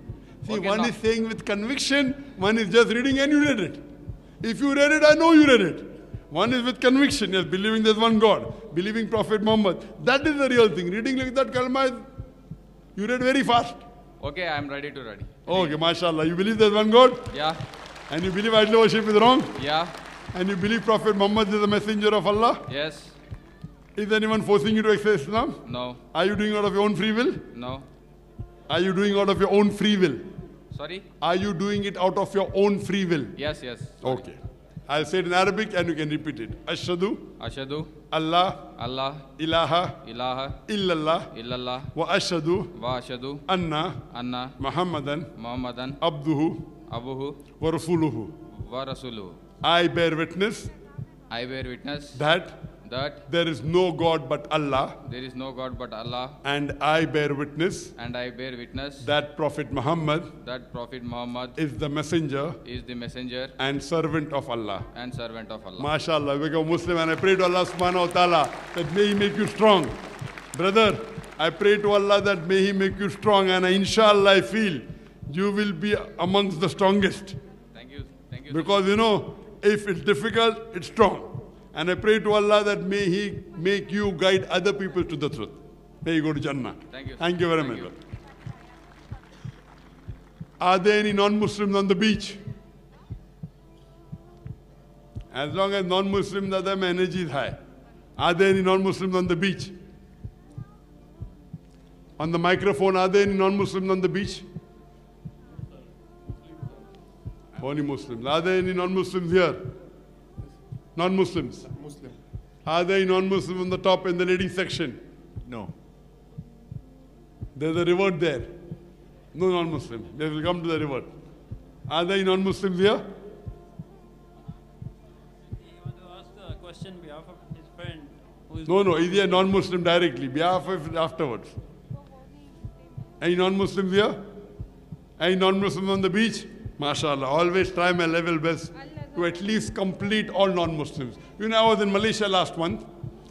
And I started the talk at 2:45 till 2:45. Yet there were non-Muslims asking. One more, sir, one more, sir, one more, sir. It was the longest lecture of my life, 6 hours. Lecture with question answer session. Previously it was Dubai. Dubai was 5.5 hours. I started after Taraweeh and we had to end before Suhoor, you know. It was Suhoor time, you know, we cannot start the fast without having Suhoor. So we had to end at 5.5 hours. That was the record. But last month in Malaysia, in KL, mashallah, I broke that record. It was 6 hours.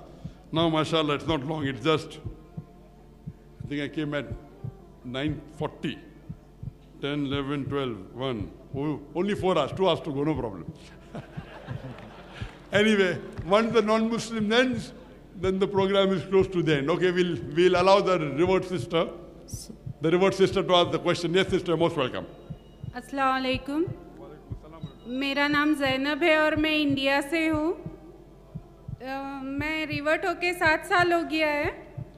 मैंने कुरान पढ़ा है तो उसके अंदर एक सूरह अल अज़ाब में शायद, मुझे याद नहीं है, लेकिन उसमें लिखा हुआ है जो भी रिश्तेदार में शादी करते हैं वो सिर्फ़ और सिर्फ हुजूर के लिए है, मोमिन के लिए नहीं है। लेकिन इंडिया में, पाकिस्तान में सभी जगह पे रिलेटिव में शादी होती है, तो ये जायज़ है या नहीं है?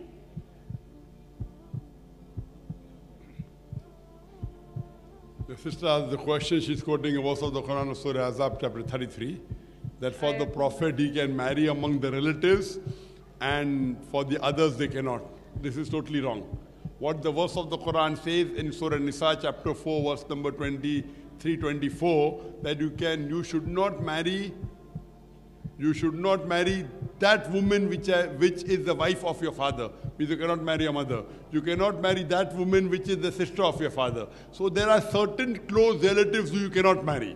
Otherwise, per se, first cousin marriage is allowed. So the Quran gives permission that for the Muslims you cannot marry your direct relation. You cannot marry brother, sister, son, mother, daughter, father, and your direct paternal and maternal uncles. There are few restrictions. The other relatives you can marry. This is given in the Quran in Surah Nisa chapter 4 verse number 24. For the Prophet, there is another exception, that from this time now onwards, you cannot exchange any woman from the woman that you have, because the Prophet had more than 4 wives. Once the revelation came that maximum you can give 4 wives, for the Prophet there was an exception. He could keep more than that. But that doesn't mean the Quran gives permission for the Muslims in general to marry the relatives except those which are mentioned in Surah Nisa chapter 4 verse number 23 and 24, that is brother and sister, mother and son, daughter and father, paternal uncle, maternal uncle. First cousin per se you can marry. Hope that answers the question. नहीं, मैंने मतलब सूरह अल अज़ाब शायद यासीन से पहले वाला सूरा है और 49 से 50 की आयत है, उसमें तफसीर में पूरा लिखा हुआ है। क्या लिखा हुआ है? कि आप मामा की लड़की, फूफू की लड़की, ये सब कुछ सिर्फ और सिर्फ हुजूर के लिए जायज़ है, उम्मत के लिए नहीं। ये ऐसा नहीं लिखा हुआ है। नहीं, मैंने पढ़ा है। मैं आपको बोलता हूँ, आपको गलत, उसमें ये लिखा हुआ है सूरह आज़ाब चैप्टर 33 वर्स नंबर 49 to 52। ये कुरान है। उनके लिए exceptions for the Prophet, there are exceptions that he can marry more, and he can even marry the close relatives who the normal cannot marry. But जो इंडिया पाकिस्तान में होता है, it is following the verse of the Quran of Surah Nisa chapter 4 verse number 23 and 24.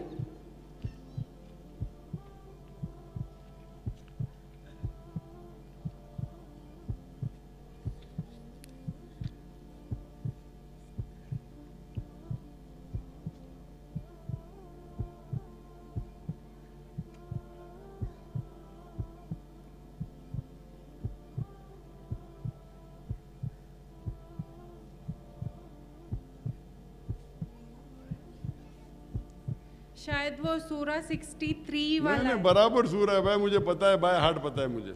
नहीं, मैंने आप बोल रहे इससे डबल पढ़ रहा हूँ मैं। मैंने 2 बार पढ़ा है और आंटी से भी पढ़ाया है, वही है। क्या है?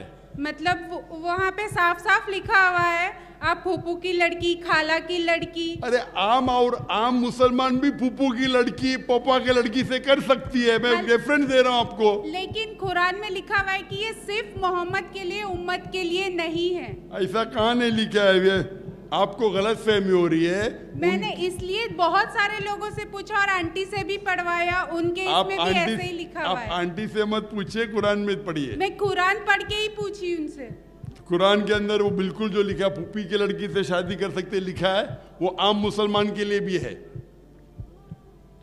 आप जो कहे God has given you spoils of one, daughters of your uncle on the father side and daughters of the aunt side, सूरा अल-अहज़ाब की 49 से 50 वाली आयत पता है मुझे।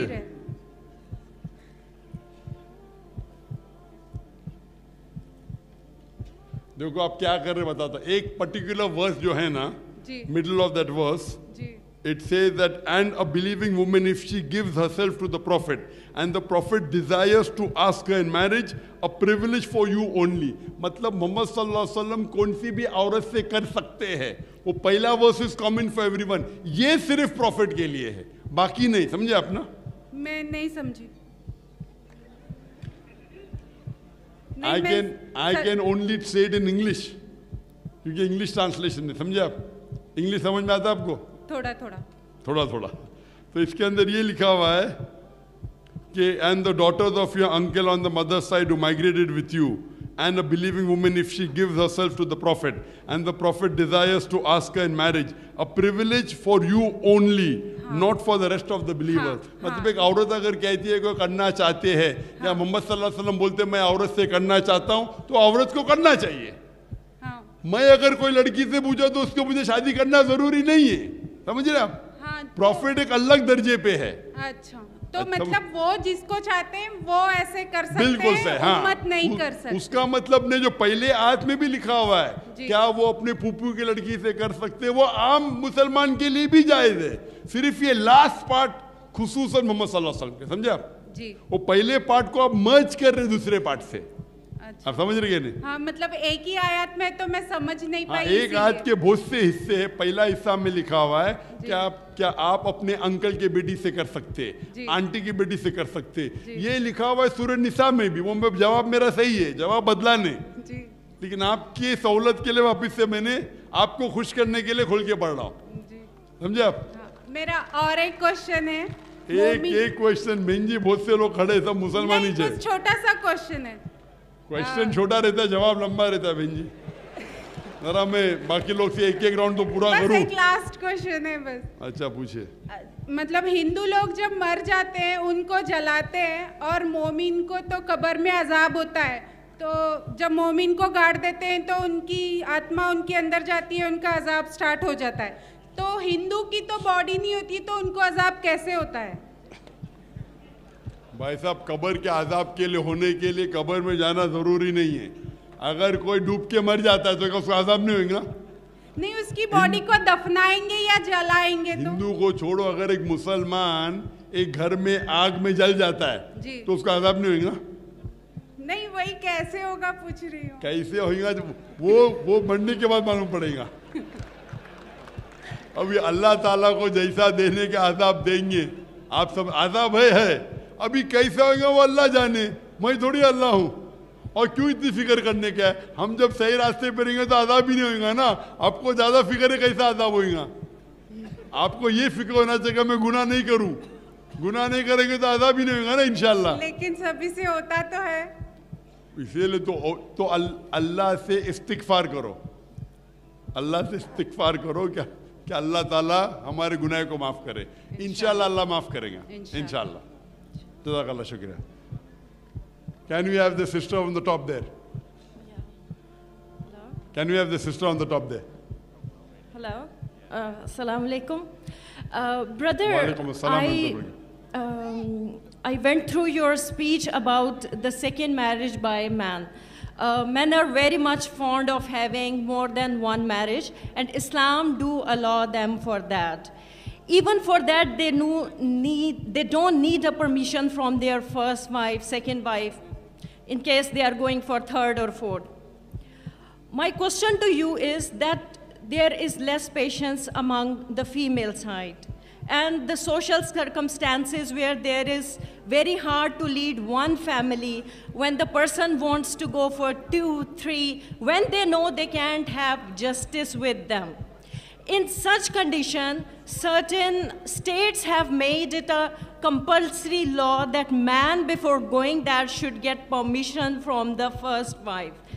Still, do you say that avoiding the social circumstances or corruption among the relation where man mostly disowns the second or third wife, or they divorce them just for the social pressures or family pressures afterwards, do you still say that they don't need a permission? Or if they do, in such circumstances, should such laws of state be religiously followed or not? Sister asked the question that most of the men, they love having second wife. She did a survey, I think. Huh? I'm a victim to this. Sorry? I'm a victim to this. No, if you're a victim, you cannot put all the men in the same bracket. If you are a victim to certain things, you cannot say most of the men. You can say some men, no problem. Correct? So if you are a victim to certain things, you cannot put all the men in the same bracket. Okay, anyway, coming to your question, that men, when they want to marry a second wife, they don't have to take permission, because Allah has given them permission in the Quran, but certain states have said that it should be compulsory to take permission. What is my view? In Islam, Allah says in the Quran in Surah Nisa, chapter number 4, verse number 3, marry women of your choice in 2s, 3s or 4s. But if you can't do justice, marry only one. This statement, marry only one, is only given in the Quran and no other scripture. If you can't do justice, you have to marry only one.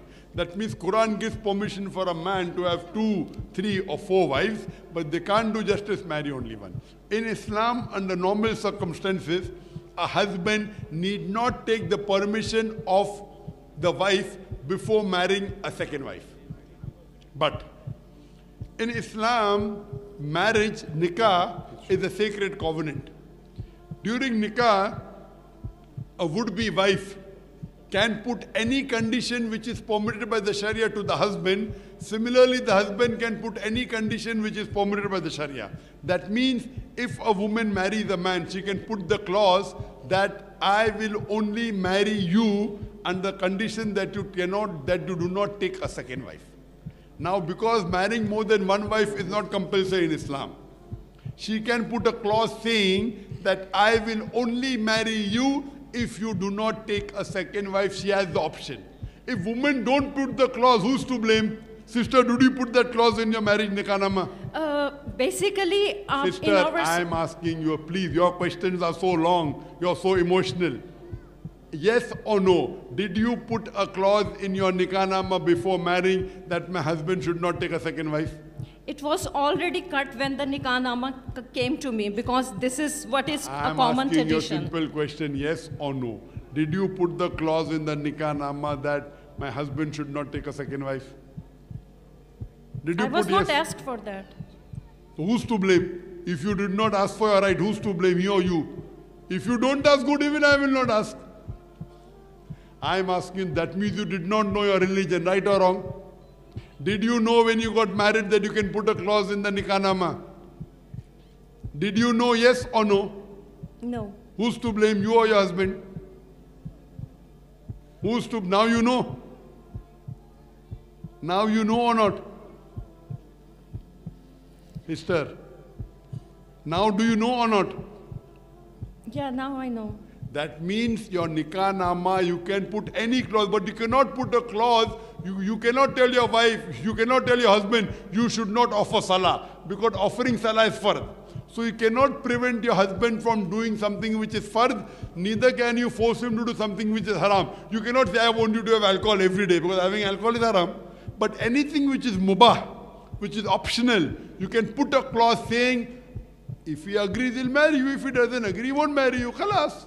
So if you don't know your deen, who's to blame? You or me?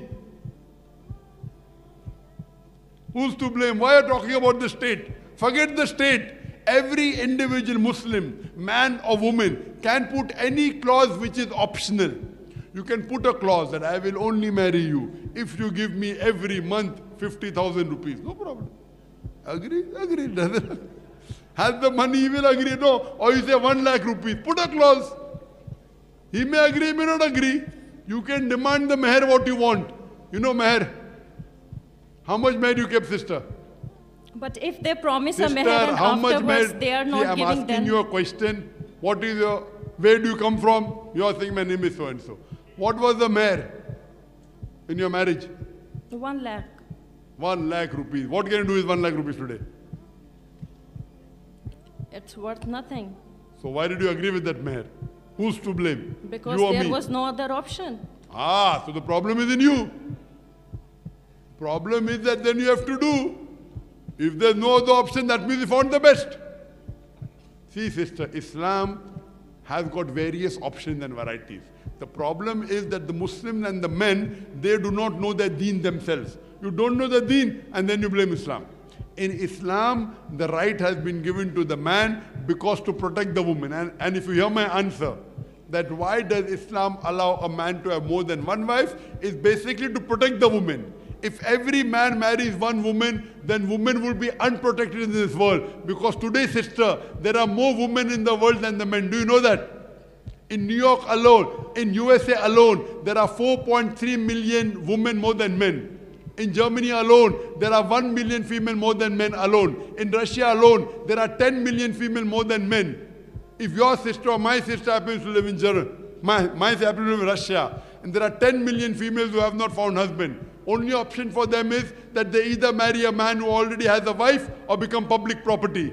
Do you understand? Public property, Dr. Zakir, it's such a harsh word. It is the most sophisticated word I can use. So, polygyny, a man having more than one wife, has been given to protect the woman, not to degrade her. The problem is that many of the men, many of the Muslim women, they don't know their rights. We are to blame. We don't know our deen very well. Our deen, the amount of rights that the woman has in Islam is phenomenal. In other religion, the woman has to give money, right or wrong? In India, you have to give dowry or not normally? Yeah, correct. Did you give dowry? Did you give dowry? No. You received it. Alhamdulillah. So Islam has given rights. If there is something happened with your husband and if he's not following Islam, then there are ways. I'm not telling. And one more thing, if your husband requires more than one wife, so why should you not support him? What is the problem? You tell me one thing, if the husband goes every day outside, outside to other women, as long as he doesn't marry, most of the wives did not mind. No problem. But chupke se karo, dunya ko malum nahi padna chahiye. Correct? You go in America, 8 different sexual partners before they settle down. A good Muslimah would say, I would prevent my Muslim sister from becoming a public property. I wouldn't mind sharing the husband. If she is a good Muslimah. Do you understand? Sister, do you understand? I understand. I feel you are emotionally so charged up just because your husband took a second wife. No, this is not the issue. Problem is, he is not owning his relations. This is the problem. This is my message by you to all the people who are here. Please, if you're going to own the relation, own them well. Don't desert the relation. Because not owning relationship means when he married the second wife, did he say he was the second wife or not? But if he leaves you without giving you a word, you don't know where he is not giving you your pocket money, he is not knowing you in what conditions you are then. Sister, all this doesn't carry weight because I cannot give a judgment without hearing the other side. Whatever much you criticize your husband, point number 1, a good Muslimah will not criticize the husband in public. Do you understand? Public don't know me, Allah public says in the don't know the Quran, person. Inna Allah ma sabirin. Verily, Allah is with those who, even if my wife, however bad she is, I will, mashallah, she's very good. Mashallah, she's the best wife in the world. But even if my wife was the worst wife, I would never criticize her because I want to go to Jannah. Our beloved Prophet Muhammad Sallallahu Alaihi Wasallam said, the best Muslim is that who's the best to his family, including the wife. Now, if your husband hypothetically is not good, you be good to him, khalas.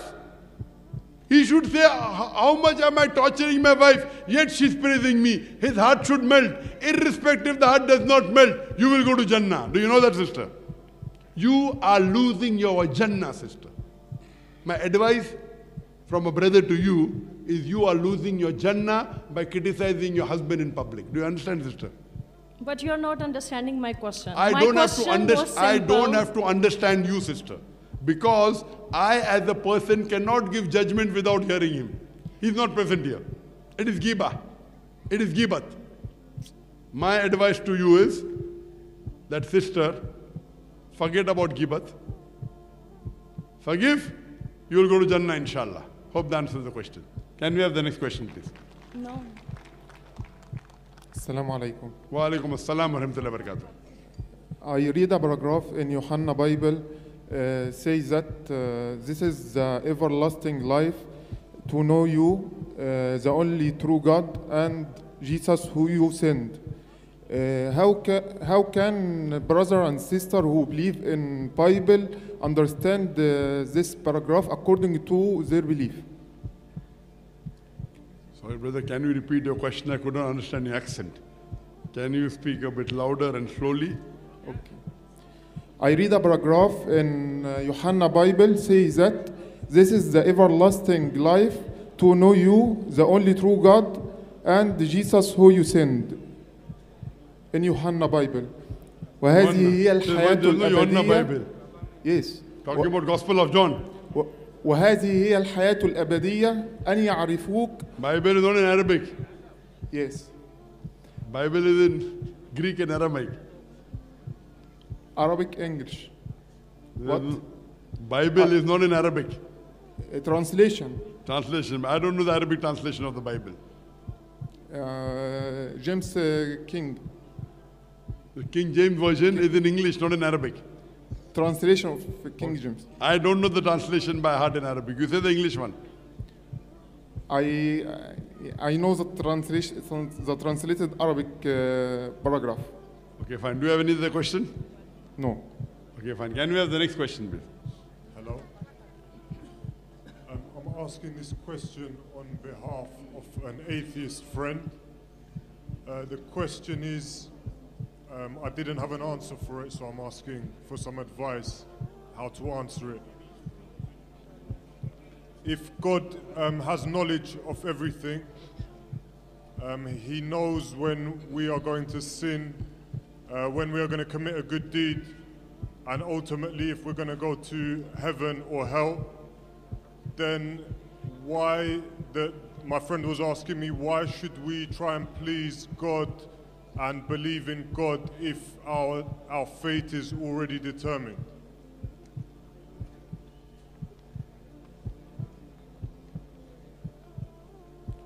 The brother asked the question that if our fate is already determined, in that destiny is there, so why should we try and please God?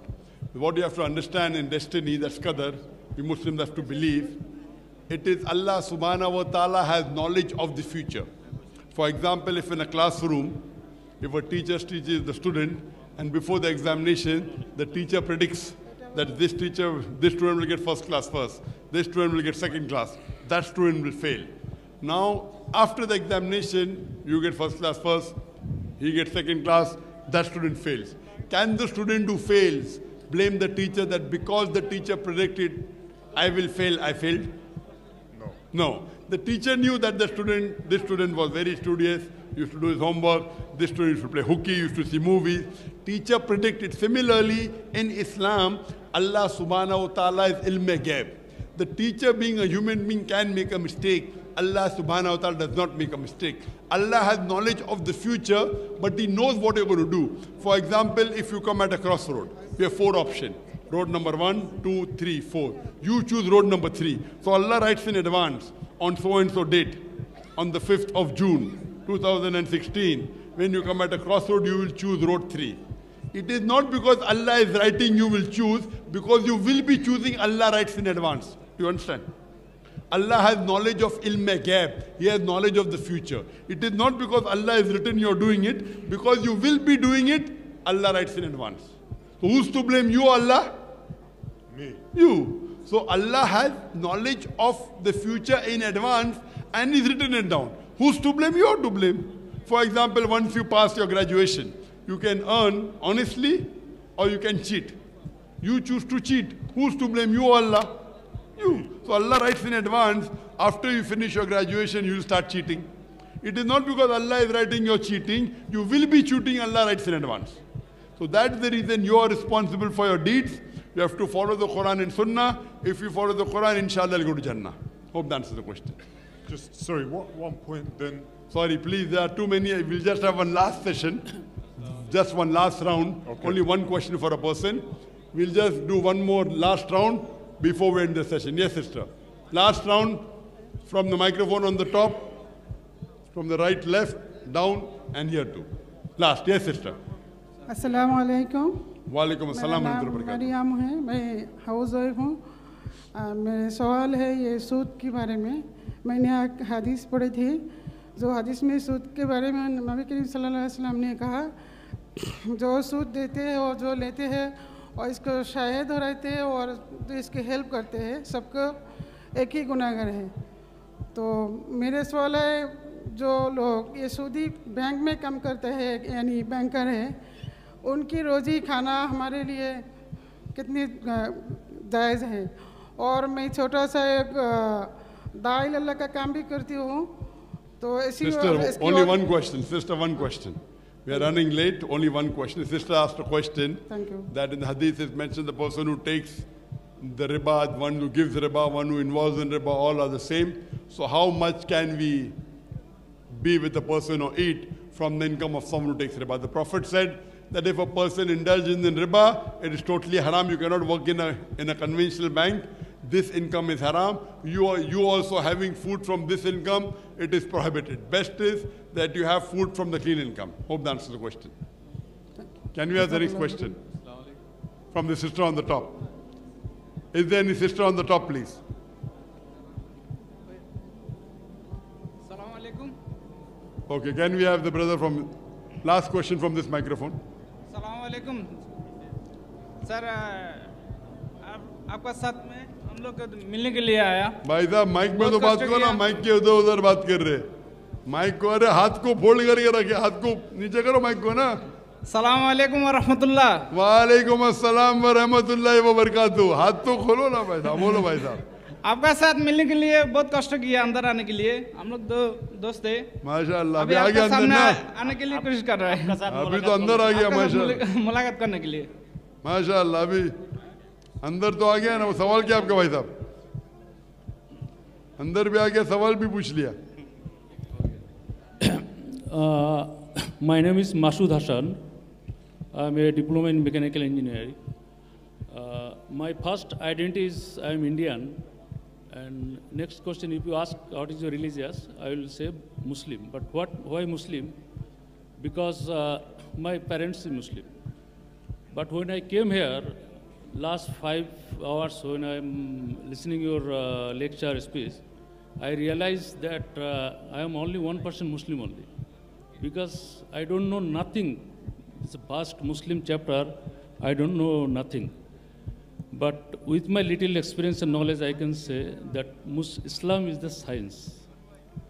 Science means continuous study, observation, and arrive some formula which is universally true. For example, mathematics, there are so many formulas. There are physical science, chemistry, there are... Brother, did you hear the rules? Your question should be in 2 or 3 sentences. Yeah. If it is more than 2 or 3 sentences, it's a speech. Yeah. The speech time is over. There are so many non-Muslims who are direct question. Now you're beating around the bush. Yeah. Question should be in 2 or 3 sentences. So, okay, I will finish my question. My question is that Peace TV not hurting any religious sentiment, not damaging any individuals, not damaging any sentiments, but why Peace TV is banned in India? Yes, the brother asked the question, when Peace TV is not hurting any sentiments, why is Peace TV banned in India? Because the government doesn't give us downlinking permission. You go and ask the government why they are not giving us ground linking permission. If that is the case... No, not that is the case. We have applied, we have fulfilled all the requirement because it's a very popular channel. Yeah, I know that, I know. You know it's popular, no? Very good. So that you have to go and ask the broadcast ministry. Yeah, I know the answer. Now our Prime Minister is coming next 2 weeks. Where? Here. You tell him.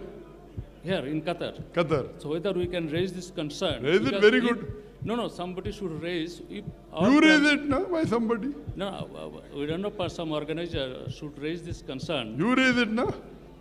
You are also a citizen of India or not? Yes. You are a citizen of India or not? I'll raise the question, no? Okay?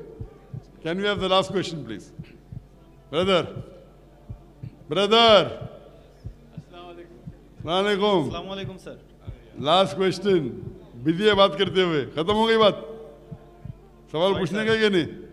Sir, I would like to ask you one question for my Hindu friend. Yes. Can I speak Hindi with you, please? Because most of the people won't understand. Sir वो बोलते हैं जो मैं सदका करता हूँ, charity करता हूँ, मैं आदमी को हेल्प करता हूँ, मैं माँ बाप का संग अच्छा बर्ताव करता हूँ, फिर भी मुझे प्रेयर क्यों करना है? Why should I prayer? He asked me. The question posed by the brother is that his friend is asking that I do good deeds, I help, I give charity. Why do I have to yet pray? When you give charity, all is secondary. Prayer means you are thanking Almighty God. In prayer, we are thanking Almighty God and we are asking Him for guidance. If you are doing charity, God is giving you all this air, water, health free. Shouldn't you thank Him or not? Yes. Prayer is separate, charity is separate. Doing prayer is more important than doing charity, right? Yes. God has given you all this health, given you this wealth, given you this life, given you water, correct? Yes. Should we thank Him or not? Yes. If you give charity, will that be sufficient? No. Yes. Charity is lesser good deed than prayer. Prayer is number one. The first thing Almighty God will ask you on the day of judgment among your deeds is about your salah. That's the reason if you don't offer salah, it is the fourth major sin in Islam. Hope that answers the question. Wa akhiru dawana alhamdulillah rabbil alamin.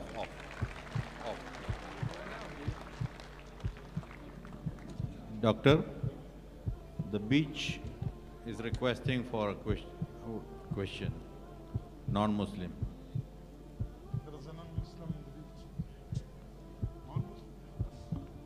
And he says non-Muslim.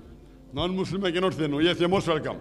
Last question from a non-Muslim. So I'm sorry for coming again. From the beach. No problem. If you're a non-Muslim, I love it. Yes. Yeah, actually, I was asking the second question now. Sorry. Actually, I was just noticing the question-answer session, and immediately this came to my mind. Actually, if I believe in Buddhism, actually Buddha asked to follow the Dhamma, and he never told to believe in the past life, and he never answered that there is an afterlife or something. And he just kept quiet whenever any disciple of Buddha came and asked, is there a God? He just kept quiet. And sorry, I cannot understand. What is the last sentence, brother? Whenever there is a disciple of Buddha coming and asking before Buddha that what do you say about God, he just kept quiet. Yes, he was silent. He was agnostic. Yeah, and also whenever there is a question like, is there any afterlife? He just quoted that. You no need to worry about that. You just be here with peace and please do the good deeds and please follow the Dhamma. Like in Hinduism they say Dharma, in Buddhism they say Dhamma. Of course the good deeds. So what's the question, brother? Yeah, if I'm believing in that, if I'm having a belief of that, then why I need to worry about hell or heaven? And do I need to go to heaven? So what's your question? I don't understand your question. Buddha said follow the Dhamma, that I understood. Yeah, yes. But what's your question? And he never told like there is an afterlife. And also he never told like there will be a heaven or hell. Yes, he was silent. Yes, yes. So what's your question? If I'm believing like that, and if I am being good here, and if I am just following the Dhamma here, then I think I no need to, just to believe that I will be going to heaven or hell. So I can just live here peacefully and with all the fellow people. Whether if you don't believe in astral, I am asking you a question. Hitler incinerated 6 million Jews, correct? Yeah, Yeah, yes, I. Imagine he comes here, he lives a peaceful life. Khalas. Do you think God is just? 6 million Jews he incinerated. Yes. So do you think there should be justice for him or not? Yeah, Will you believe in such a life? Someone comes and kills 6 million people and he goes scot-free. No, definitely not agree. That means, should there be life after death or not? Should. Yes or no? Yeah, he should be punished. So this is logical. You can hear my answer on the subject of life after death, where I've proved scientifically and logically the existence of hereafter, brother. So this hereafter should be there. Without that, you cannot live in this life and you cannot say what is good or what is bad. Hereafter is a must and you have to believe in it. Hope that answers the question. And one more thing, sorry. You are just quoting that 1400 years before only the Islam. I cannot hear you, brother. Can you speak a bit loudly? 1400 years before only this Islam and the teachings have been just getting propagated. Like I told you before, like before 2500 years, Buddha was there. And of course, even we in the Middle East having some, historic things left behind. Of course, in Afghanistan and also in Pakistan, we have Buddha idols. So it just says that there are peoples who follow Buddhism in the Gulf region, but then it might have vanished, or the peoples might have then converted to Islam. Brother, what is your question? I can't understand your question. So for example, historically speaking, the Gulf region is having Buddhism. Sorry? Historically, Gulf region had Buddhism. Yes. But then the people then just converted to, Islam. What I'm thinking is that maybe the Dhamma might have translated, maybe the Dhamma might have changed into Quran or something. Is that right? Or because I don't know. This is all nonsense. Dhamma changed into this. Quran is a revelation. Okay. If Dhamma, I gave such a long talk on scientific points about the Quran. The Dhamma doesn't have all these scientific points, brother. It's illogical to think like that. Do you understand? Actually, Buddha Actually, brother, I spoke about science today.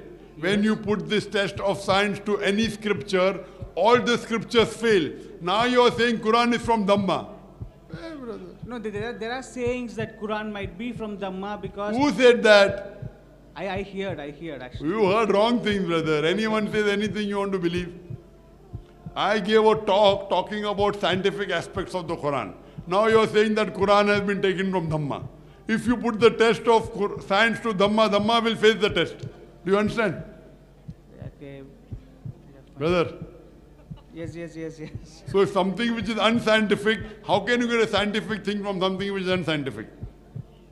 I'll just read through Quran once again. Therefore, the last and final revelation of Almighty God, which has been preserved in the true form, it is the Quran. Okay. These are all your weird thinking that this is from there and this is from that. Quran is a word from Almighty God directly. I gave a lecture proving to the atheist about the existence of God.